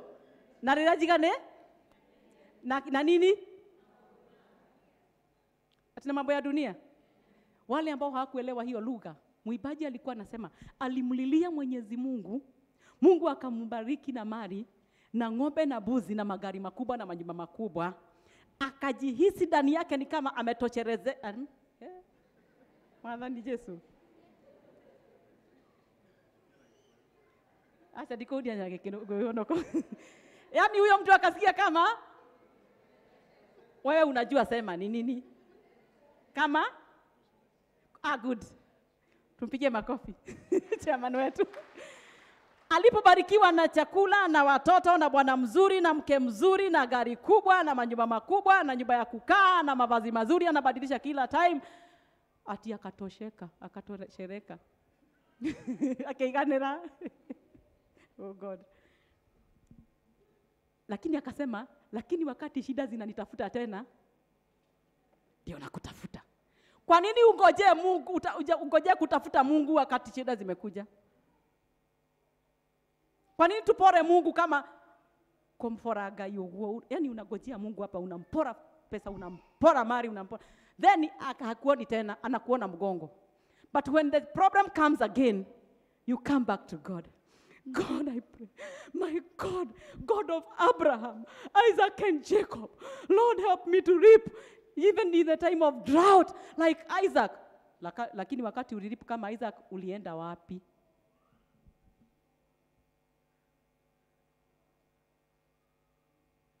Bwana Yesu apewe sifa. Let us commit ourselves to God in seasons and out of. Na nikuulize tena, nani alikuita katika huduma wewe? Sababu ulikuwa diko na wedi hata district. Pengine ulikatalia nyumbani kwa sababu ya kitu kilikukwaza. Hebu jiulize, nani aliniita katika hii kazi? Nani? If it is a human being, usifanye kazi. Okay? Kama ni mwanadamu usifanye, sababu hana malipo. Lakini kama ni Mungu, toka mahali umekaa, njoo ufanyie Mungu kazi. Mambo ya kukwaza na kukwazana haitakosa. Sio kanisani, hata kwako nyumbani. Sababu ulikwazwa na bwana yako ulitoroka. Sababu ulikwazwa na mtoto wake ulimtupa. So how comes that we committed ourselves to God, tukakuja hapa kwa mto, tukakunywa maji vibaya, tukapiga makoti, tukaweka silaha chini, tukatoka katika kazi ya Bwana? Let me tell you, wenye wanatumikia Mungu wanalipwa. Waachana na pesa, pesa ni mzuri. But wenye wanafanya kazi katika nyumba ya Bwana, wenye wanafanya huduma kulingana na tarehe zenye Mungu amewapatia, na kuambia wanalipwa. Wako na amani, that is one. Wako na kutoshereka. Look at those people who serve God unreservedly. They shine even in darkness. And I want to repeat this. Them that never compromise their calling and commitment to God, even in darkness they shine. Angalia wenye walikuwa wanafanyia Mungu kazi wakaachana nayo, watafute kwao. Watafute. Wenye walikuwa committed katika kazi hii ya Mungu. My desire is tuwe katika hiyo kundi ya watu 300 wenye walikunywa maji kama wameshika silaha hivi. Ndio maadui wakija waliwaona. Wewe huoni adui sababu silaha zote uliweka chini. Vita ikija kwa familia umeangushwa. Vita ikija kupitia watoto umeanguka. Vita ikija kupitia maishani mwako hauko. Vita ikija katika kazi yako hauko. Lakini wenye wanakatalia kwa Mungu, Mungu anakataa na wao wakati wa vita. Bwana Yesu apewe sifa. So why don't you just make a decision today? I was serving God in this church 5 or 10 years ago. I was kwazwad. Kukwazwa, kuhegwa, nilihengwa. Sasa kama ukienda, hata kama ukienda kwa barabara unahengwa, unaanguka, upiti hiyo barabara tena? Mnanijibu? Ukienda kazini si unakwazwa? Unaanguka. unaenda kubadilisha nguo uende kazini, hata kama ni kwa matope, si unaenda nyumbani unabadilisha nguo. Mbona kwa Mungu tu ndio ukikozwa? Hiyo si kanisa tena. Ni atia murenda kuuga. Let us work for the Lord. It doesn't matter what we will go through. Tutakunywa maji kama yule alikuwa hapa anaitwa George, mwenye alikunywa kama ameshika silaha, anaona adui kwa side hii, anaona adui kwa side hii, adui akitoka na huku juu anamuona. Tusiache kufanyia Mungu kazi. We must commit ourselves to God. Because the 300 men plus Gideon, they delivered the Israelites. Nikimalizia niseme hivi. Daudi alipofanyia Mungu kazi hata kama alikuwa na challenges, Mungu alimwambia hivi, katika nyumba yako, hii mshike na Mwadalaini, katika nyumba yako, ama nyumba la, ni yako ama lako, in your house, in your family, hakutakosa mfalme. Hakutakosa mbegu ya ufalme. Na ndio nimemwambia wakati Abraham alitumikia Mungu sana, hata in death, wakati alikuwa kwa grave, in the grave, Isaac enjoyed the blessings. Uliacha kazi ya Mungu na pengine you are the only deliverer to your children, ya kwamba Mungu akienda kwa file yake, ataangalia venye watoto wako wamekuwa watukutu, akiangalia ile kazi umemfanyia, anafunga file, anabadilisha watoto wako. Daudi aliambiwa katika nyumba lako hakutakosa ufalme, kwa sababu umenipenda, umejitoa. Unajitoa kwa watu wengine, unajitoa kwa vyama vya wamama, unajitoa kwa grupu zenu za huko nje, lakini kwa kazi ya Mungu hupatikani. Come back to God. So kererai gai. Commit yourself to God. It's a high time that you should let go and let God. Serve God. Let the pain be out of your heart. Let that bitterness come out of your heart. Because hata mwenye alikukwaza alimaliza hiyo mambo na akubuki hata. But you cannot even, wata ukiambiwa uombe district huwezi omba. Ndũngĩhoya ruo. Huwezi ombesha. Nisalimieni kwa mkono. Habari zenu? Praise the Lord. Watu wenye walikwaza wainue mkono. Asio. Nimekuuliza, ukikwazo ukitoka pale, uanguke pale, utakaa hapa milele? Si utajipanguza hivi na uende? Wengine walikuwa wameokoka wakabackslide. Kama vile unaanguka kwa matope, una shida hapo, unakuja kuchukuliwa na watu wengine. Unafanya aje? Unaamka, si unaona hapa niko na karema, nilianguka lakini sikukaa tu hapo, nilianguka tu kidogo lakini sikukaa hapo milele. Niliamka, hata niliangalia kama kuna mtu ameniona, na nikaendelea na safari. Kama nilikuwa watu hao walikwazwa na nili wakakunywa maji, kama ningekaa tu hapo Sukos, sababu ni pale Sukos Hospital, ningekaa hapa mpaka watu wafikirie nimegojeka sana kuhurumiwa nipelekwe ward. But I felt in my heart, nitoke haraka na nie. Kama uli backslide and you are committed to God, why don't you come back to God? So kererai gai. That is my message. Tumrudie Mungu wake. It is not in vain to serve God. It is not in vain. Hata kama baraka zingine utazipata, watoto wako watakula, wajukuu wako watakula. Na Mungu ni mwaminifu. Mungu si mdhalimu. Kanigwa kwirago. Mungu si murea ngoro. Hiyo. Yaani hawezi kukuchezea karata. Walio nyumbani, I know you have reasons as to why you didn't come to church. But kama huko na ulikwazika utakangi kuja kanisa, please come. Just come. There is your space to serve God here. Abia mtu mwenye mwekana yeye, Mungu anakuhitaji huko. We give our leaders support. We serve God together. Because serving God is not in vain. Hata ukiwekwa motoni, unatoka huko, Mungu anakutoa huko, unasema Mungu ni Mungu. Ukiwekwa katika tundu la simba, unaambia mfalme, nitaingia huko, but the third person will be with me. Yesu anakuja, anakuinua katika hilo shimo, Hilo tu nasiba. There is a God in heaven who is calling us back to himself. Na ndio nimesema afadhali kukaa kwa Mungu. Afadhali kufanyia Mungu kazi. Usife moyo. Wewe ulikuwa mchungaji unahudumu kwenu, ulikuwa a praise team, ulikuja Pcea, karibu sana, karibu sana. Come and serve the Lord. Wewe ulikuwa deacon. Hata miezi 9, mwezi wa kuchaguana hujafika, hufanyi kazi. Ulikasirika the very first month. Come back. Mwende mudhaidhire ma. Just come back, we serve God. Wewe ni wa praise team, ulikanyangwa tu kidogo hivi. Hivi. Mkanyangano iko. Sio huku tu, hata kwenye unataka kuhamia, huko ndiko kubaya. Kwenye unataka kuhamia, jaribu. Jaribu tu kidogo. Hakuna mahali hakuna mkwaza. But rededicate yourself to God again. We need church school teachers. We need good members. We need praise team leaders. We need choir. Habari ya choir? Mimi namaliza saa hii.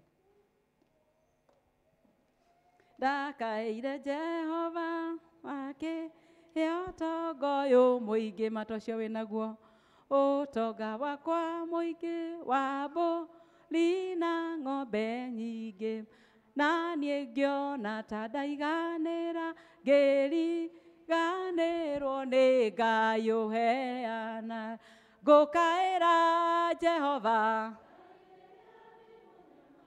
Ngai wakwa Ngai wakwa noguo ngũririkana Ngai mũnyũmbi na rĩrĩa njiganĩire na maũndũ ma thĩ bige. Dika hizi points tuombe. A committed Christian. Hiyo usiandike, nitakwambia. Mtu ambaye anajicommit, anaitika mwito kama hawa tunaona hapa mbele na wengine. They must go through suffering. Say suffering. Lazima wapitie mateso. Mungu hawezi kukuita alafu ukae tu hapo. Hakuna mwenye alifanya huduma katika Biblia mwenye hakuteseka. Lakini akiteseka Mungu alikuwa na yeye. So if you are called by God and you are serving God, you must go through suffering to become a vessel of honor. So you must persevere the pain and the battles that you are going through, and you serve God. In the level that you are in your capacity, you must serve God. Then, number 2, those he calls, he also qualifies. Wale ambao Mungu anaita hata kama wanakaa ni kama si watu wa kupendeka, Mungu anawavisha utukufu wake, anawaqualify katika huduma na wanafanya kazi ya Mungu. So if you want to commit yourself to God, usijidharau. Kuna kitu kiko ndani yako wewe, ndani ya hiyo vezo ambacho Mungu anataka kutumia. Then number 3 is that you must conquer fear. Because fear ilifanya watu 22,000 warudi nyumbani. 22 warudi nyumbani. So you must conquer fear. Don't entangle yourself with the affairs of this life. Usibarikiwe na Mungu, baraka hizo zikuzuie kufanyia Mungu kazi. Usikubali haki, usikubali. God cannot afford to lose you in the ministry. So hata ukibarikiwe ufike kiwango gani, hata ukipewa fedha za aina gani, hata Mungu akikubariki ufike kiwango gani, usijaribu ku-exchange blessing. Ni gugate haha leo. Usikubali kubadilisha baraka zako. Usikubali kubadilisha the blesser with the blessings. Kile ambacho Mungu amekubariki. Kuna wakati haukuwa na kwako, sasa uko na nyumba yako. Unaingia, unafungua geti yako.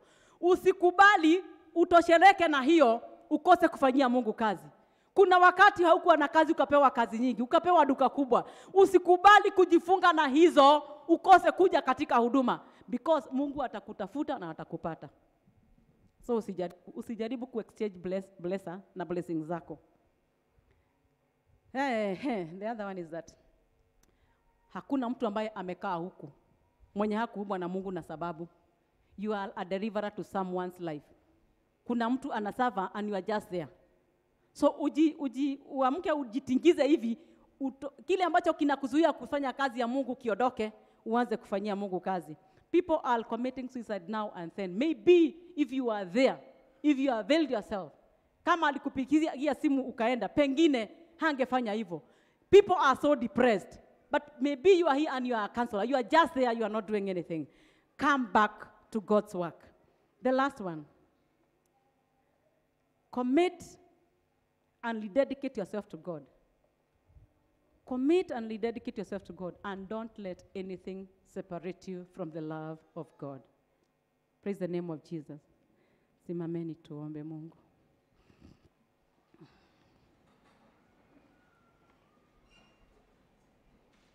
Mimi ningetaka tuombe because you are suffering at home. Unasuffer huko nyumbani, na pengine chenye kingefanya uwe na furaha ni kufanyia Mungu tu kazi.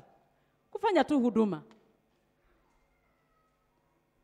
Ulikuwa mahali ulikuwa unasoma kanisa, lakini kwa njia moja ama nyingine kuna mahali uliumia, and you feel like all churches are like that. Come and serve God. Our God is a God of a second chance. Maybe ulikwazwa katika huduma yenye Mungu alikupatia, na ukasema utakuwa unakaa pale nyuma na hutaki hata salamu. Unajua kuna watu wanakasirika wanakaa pale nyuma ndio wasisalimiwe na mtu. And I'm talking the truth because they feel their hearts are so much wounded. They have nothing to do with the church leaders. They have nothing to do with Christians. But they come. Thank God that you came. Why don't you just commit yourself to God and then you pour that which is in your heart enye inakuzuia kufanyia Mungu kazi. There is nothing that can separate me from the love of God. The fact the Lord has brought me, I cannot compare my God with anything. Anything, I mean anything.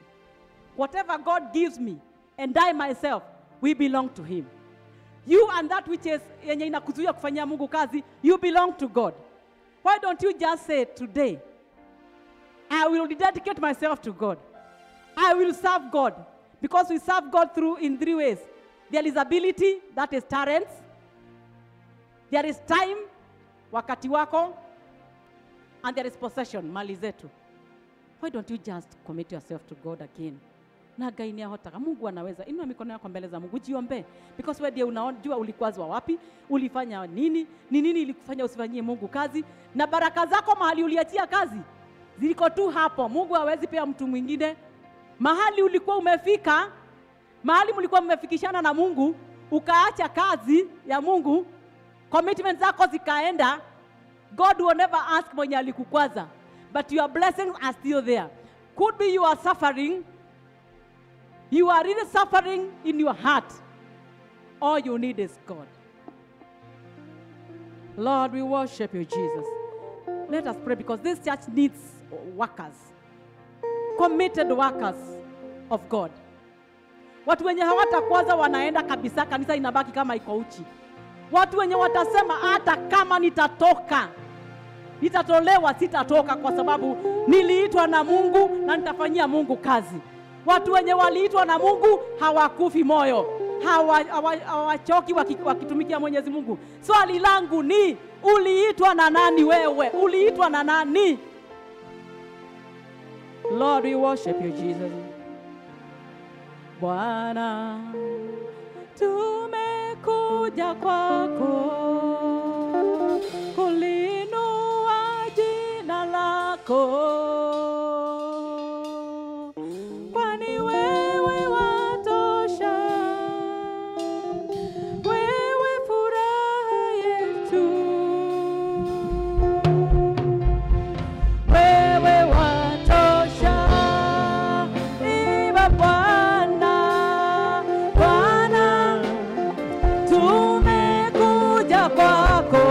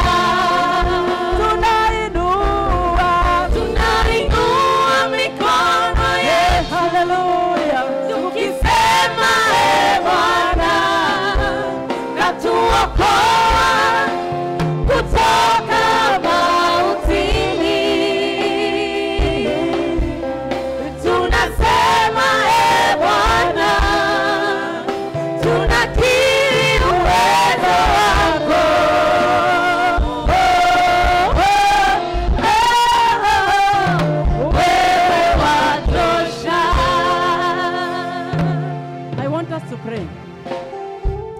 I want us to pray. It's about you and God. It's not about you and Pcea Kitengela Township. It is about you and God himself.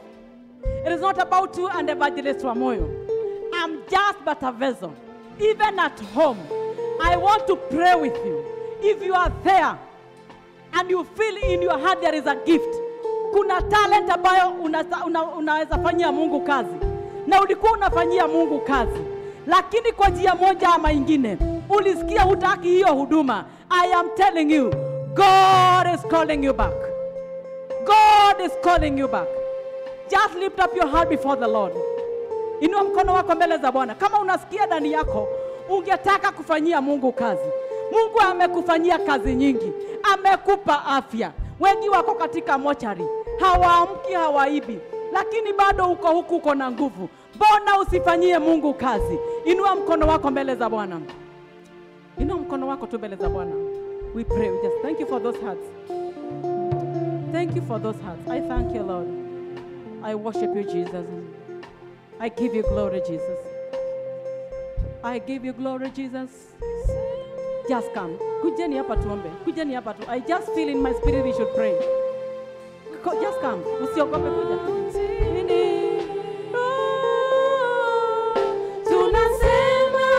Na kama uko hapa ungetaka kuokoka ama ulikuwa umeokoka uka backslide, kuja umrudie Mwenyezi Mungu. Oh Lord, we thank you, Jesus. We give you glory. We worship you, Lord. Lord, we give you glory. Tunainua mikono yetu tukisema, Bwana, katuokoa kutoka mautini. Tunasema, Bwana, tunakiri uwezo wako.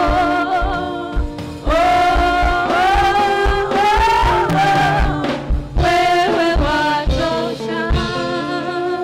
Before we pray, kama uko hapo na ungetaka kuokoka, tafadhali na kusihi.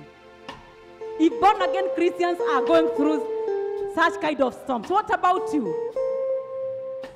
Kama wenye wako kwa Mungu bado wanapitia changamoto, wewe unapopitia changamoto unapeleka shida zako wapi? Si ukuje kwa Mungu. Si ukuje kwa Mungu tu akuokoe nafsi yako. Fanyie Mungu kazi. Ufanyie Mungu kazi. Just tell God something. Before we pray with you, just tell God something. Na hapa kama kuna mtu amekuja kuokoka, ainue tu mkono. Kama kuna mtu amekuja hapa kupokea Yesu kama Bwana na Mwokozi, inua mkono wako. Lord, we thank you, Jesus. We give you glory, Jesus. We give you all the glory. We worship you, oh God. You are worthy to be praised. Tukimaliza kuombewa, kile kibao unasikia unataka kufanyia Mungu kazi nacho, usiende. Tafadhali usiende. Tenda pale kwa tent, useme ulikuwa unafanya hivi, ungetaka kumrudia Mungu, ufanye kazi yake. Sawa sawa. Ujiandikishe kwa kipawa ambacho unajua kinaweza faidi Mungu katika kanisa hili. Let us be prayed for. Tuamini na tuombe pamoja. Baba, katika jina la Yesu Kristo, tumekuja mbele zako Mungu wetu wakati wa alasiri, maana tumesikia neno lako Mwenyezi Mungu. Yes, Lord. Asante Mungu wetu kwa sababu umeona ni vizuri ulete neno lako wakati mzuri kama huu. Twakushukuru, twainua na twaliheshimu jina lako. Yes, Jesus. Wewe Mungu unatuambia unatujua kwa majina yetu. Mungu wetu atuambia ya kwamba unatuwaza mambo mema. Tazama Bwana, kutoka wakati ulituokoa, tumekuwa tukitamani kufanya kazi yako. Lakini yule mwovu shetani ameturudisha nyuma. Na sasa Mungu wetu, tumekuja mbele zako kukiri dhambi zetu. Na kukuomba Mwenyezi Mungu, ukaturejeshe katika kazi yako. In Jesus' name. Katika jina la Yesu Kristo. Baba, twaomba kurejeshwa na wewe. Ni kazi nyingi tulikuwa tunakufanyia. Oh, yes, Lord. Wengine walikuwa ni waombezi. Yes. Wengine walikuwa ni wanakwaya. Yes. Wengine Bwana walifanya kazi baribari katika nyumba yako. Lakini mwovu shetani amewarudisha nyuma. Na sasa tunakiri Mungu wetu ya kwamba hawa watarudia kazi yako. Amen, in Jesus' katika name. jina la Yesu Kristo. Utawapa ujasiri, wataweza kusimama vizuri na kazi yako wataendelea naye katika jina la Yesu Kristo. Ni asante Mungu wetu. Kuna wengine walikuwa wameokoka Bwana na wameweza kurudi nyuma. Sasa Mungu wetu tunakuomba ukaweze kuokoa mara tena. Maana wewe ndio uko na nguvu ya kuokoa katika jina la Yesu Kristo. Kupitia damu ya mwanao Yesu Kristo utarudisha wengi kwako Bwana katika jina la Yesu Kristo. Asante kwa hawa wote Bwana. Sasa tumetangaza Mungu wetu ya kwamba watarejea katika kazi yako, maana utawapa nguvu na uwezo ya kukutendea kazi. Tumeweka mikononi mwako, ukawabariki na ukae pamoja na wao katika jina la Yesu Kristo tumeomba na kuamini. Amen, amen, amen. God Amen. bless you so much, Amen. Lord. We thank you because of this service. We give you glory and we give you honor, Jehovah Father. Lord, we commit the week that we are starting tomorrow at your able hearts, oh God. We pray that, God, you may give us grace, dear Lord, to overcome every challenge, oh God, in Jesus' name. And we cover ourselves by the blood of Jesus Christ. We thank you and worship your holy name because it is well with us. And dear Lord, this church, God, we thank you and worship your holy name because nothing shall separate us from your love. In the name of God, the Father, Son, and the Holy Spirit. Amen. Amen. Msiketi, simameni hapo sababu ya kuchukua hatua ya imani. Chairman wa Praise and Worship, kuja hapa. Kuja hapa. Sasa tokeeni tu kwa hiyo mlango. Endeni mseme ile huduma mnafanya atawaandika. Hata nitampea kitabu na kalamu. Sawa sawa. Na muwapigie makofi sababu ya kujitokeza. Enda hapo nje. Na asaidiwe na mwingine, Mary na Maina wasaidie.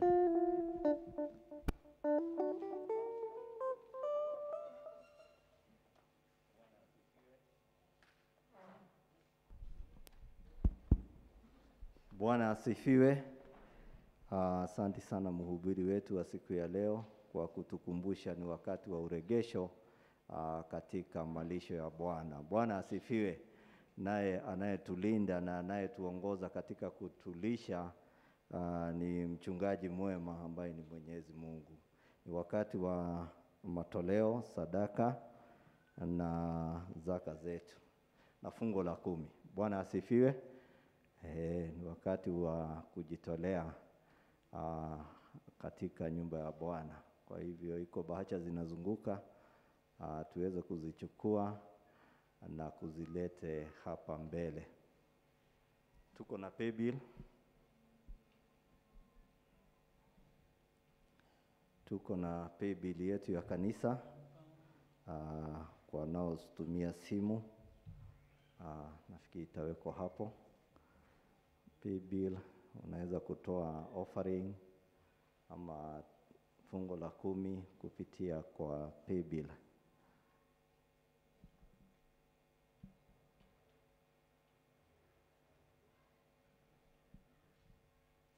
Tukimaliza kufanya hivyo tutasimama.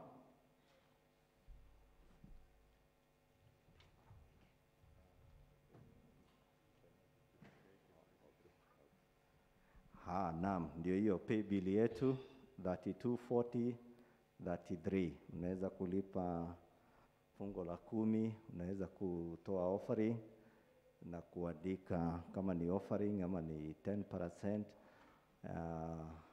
na Mungu ataweza kuibariki. Tusimame na ili tuweze kushukuru. Leo kulikuwa na induction ya wa former moderator wa Reverend Michael Jige, na ndiposa unaona wazee wengi wa kanisa hawakuweza kuhudhuria, na pia members walikuwa wamealikwa. Ni vile tu hatungeweza kufunga kanisa kama vile chairman alivyotufahamisha, tungekuwa wote tumeenda, lakini tukabaki na ili tuweze kufanya yale yaliyokuwa mbele yetu, na tuwe na ili tukuwe na ibada. Na tuombe kwa ajili ya offering. Baba watujua, asante kwa uregesho katika kazi yako, na asante sababu tumetubu dhambi zetu, kwamba pahali tulipoachia kazi hii, Baba yetu wa mbinguni, utusamehe na utuondolee dhambi hiyo, na ili tukue waaminifu katika kazi hii ambayo umetupa. Mchungaji mwema, wewe ndiye Mungu wetu ambaye tu anaweza regesha, na akaturegesha katika wema wako na fadhili zako. Asante Baba yetu wa mbinguni kwa uwepo wako katika ibada ya leo, twakushukuru. Asante Baba yetu wa mbinguni kwa ajili ya kutubariki na offering na fungo la 10 na kuja nazo katika nyumba yako. Tuomba baraka zako za kipekee, wewe uonaye katika siri, utubariki katika uwazi wako, na ukae pamoja nasi, sababu tunanyenyekea na tuwasema ni wewe tu katika maisha yetu. Tubariki manyumbani mwetu, tubariki sehemu zetu za kazi, tubariki hata mashambani mwetu katika jina la Yesu Kristo.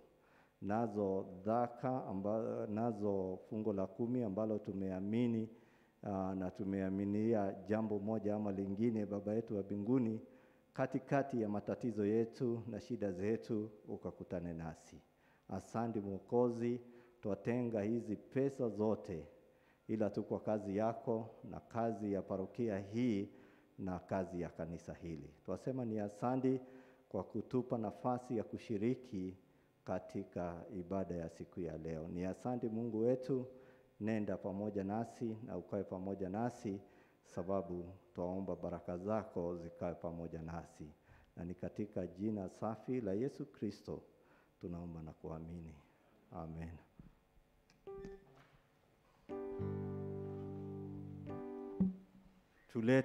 Tulete hapa mbele na tuweke katika sanduku ziko hapa, ambazo ziko hapa mbele.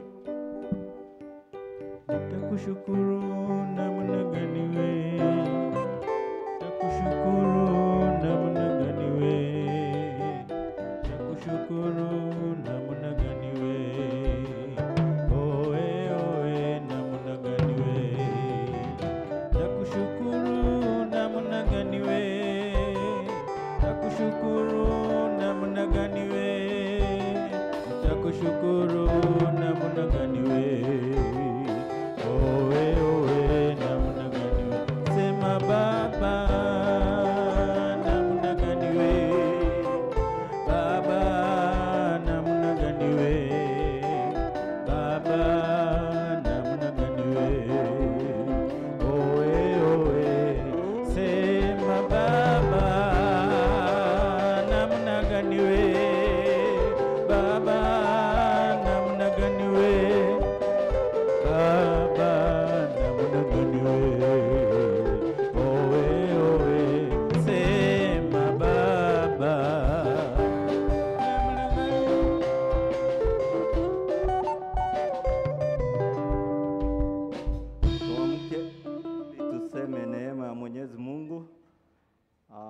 Bwana asifiwe. Na kama ulipoteza saa, Bwana asifiwe, na ni saa ya bei ya juu, utatuona pale vestry na ili uweze kuchukua. Imekutikana imeanguka katika uwanja wetu, kwa hivyo utuone na ili tuweze kukabidhi. Now the grace